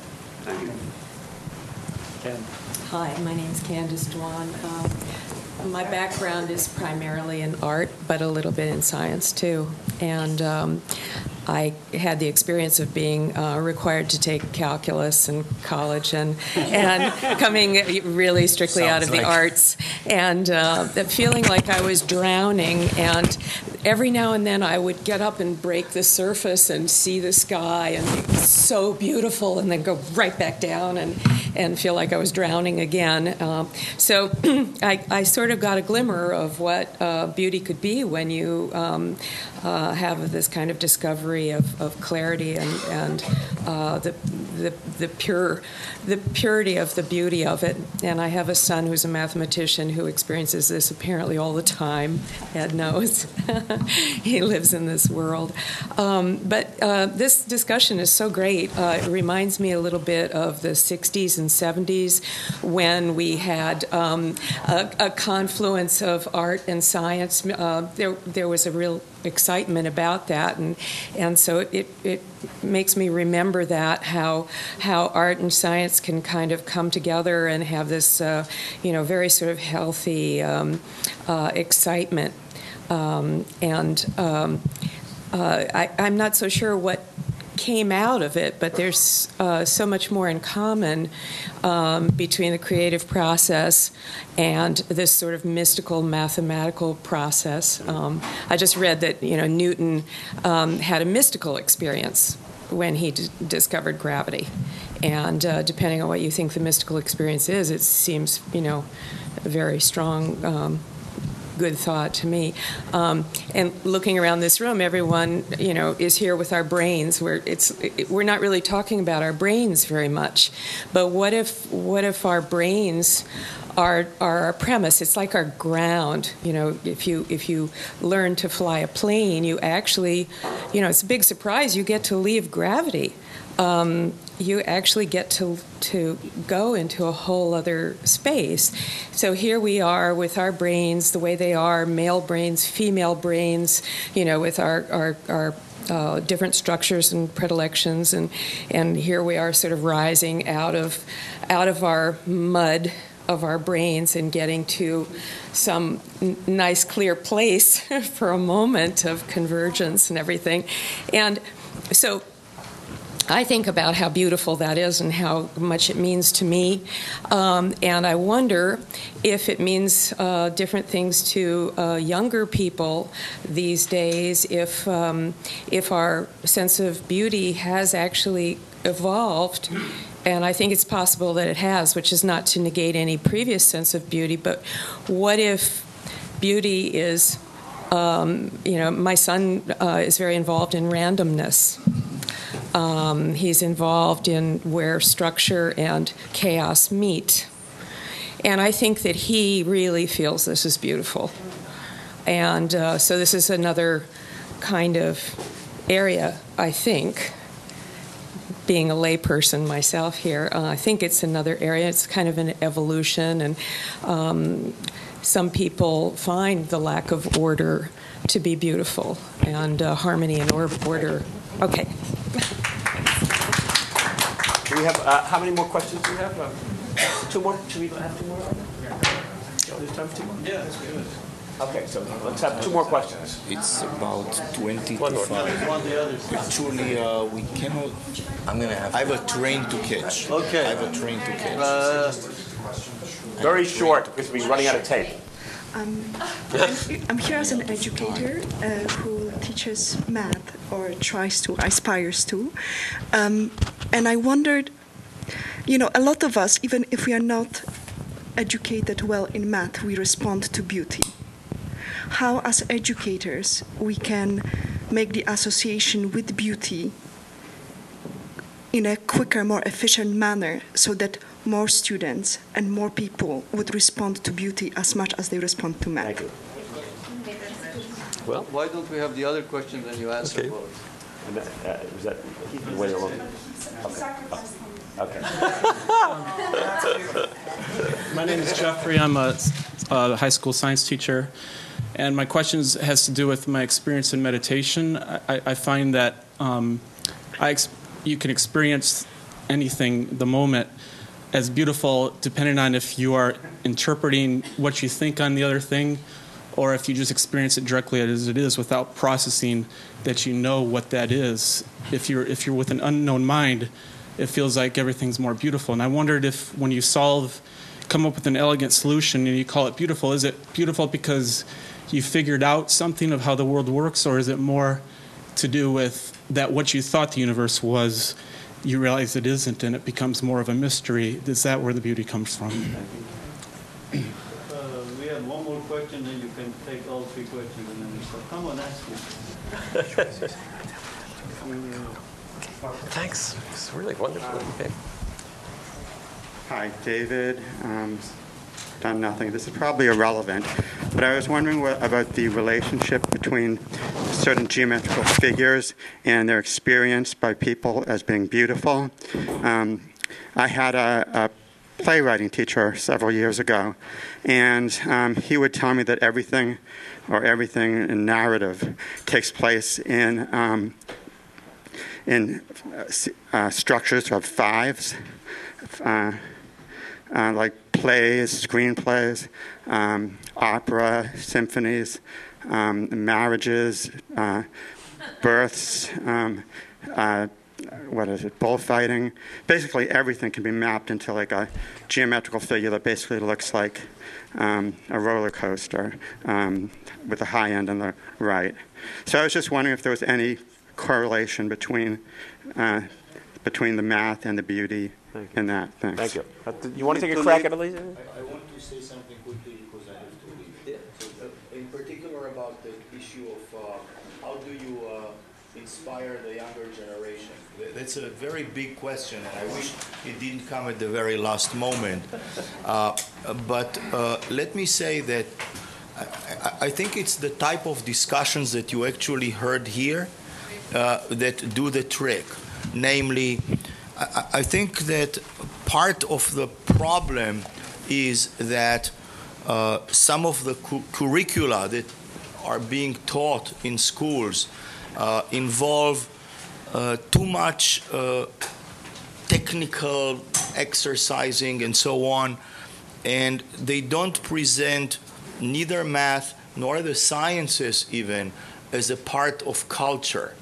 I mean, we should somehow convey to our students the fact that just as anybody who finishes high school, let's say, needs at least once to read a Shakespeare play, they also need to know what Newton's laws are. And they need to see this bigger picture where science is a part of the human endeavor to understand the universe. And I think that this can be conveyed via, even more students attending these types of fora, or, reading those more interdisciplinary type things, and so on, and not just, if you solve 20 more trigonometric problems, that's really not going to do it. I mean, the ones who will need that trigonometry will probably do enough exercises to use it, but it's the other people that, we want both people, young people to go into math and sciences, and even if they don't go into math and sciences, to be part of the people who are somewhat attentive to math and sciences. This is what we want to happen. Thank you, Mario. You want to say something about? I think in relationship to what you just said, I think that Ed wanted to say a little something about the funding of these particular. Well, it's because we got some funding from Templeton Foundation that made this roundtable possible. And we're very grateful about the. But we have still to. Barry, you wanna answer? Okay. Well, let me just add one sentence to. I agree with what Mario says completely. But one thing is to convey the beauty of mathematics to your students. You can't fake it. That is to say, you have to appreciate it, and to appreciate it, if you do it, if you really appreciate it, you will convey it. And the other two questions. Any comments on the other two questions? I think, You're done? Yeah. Okay.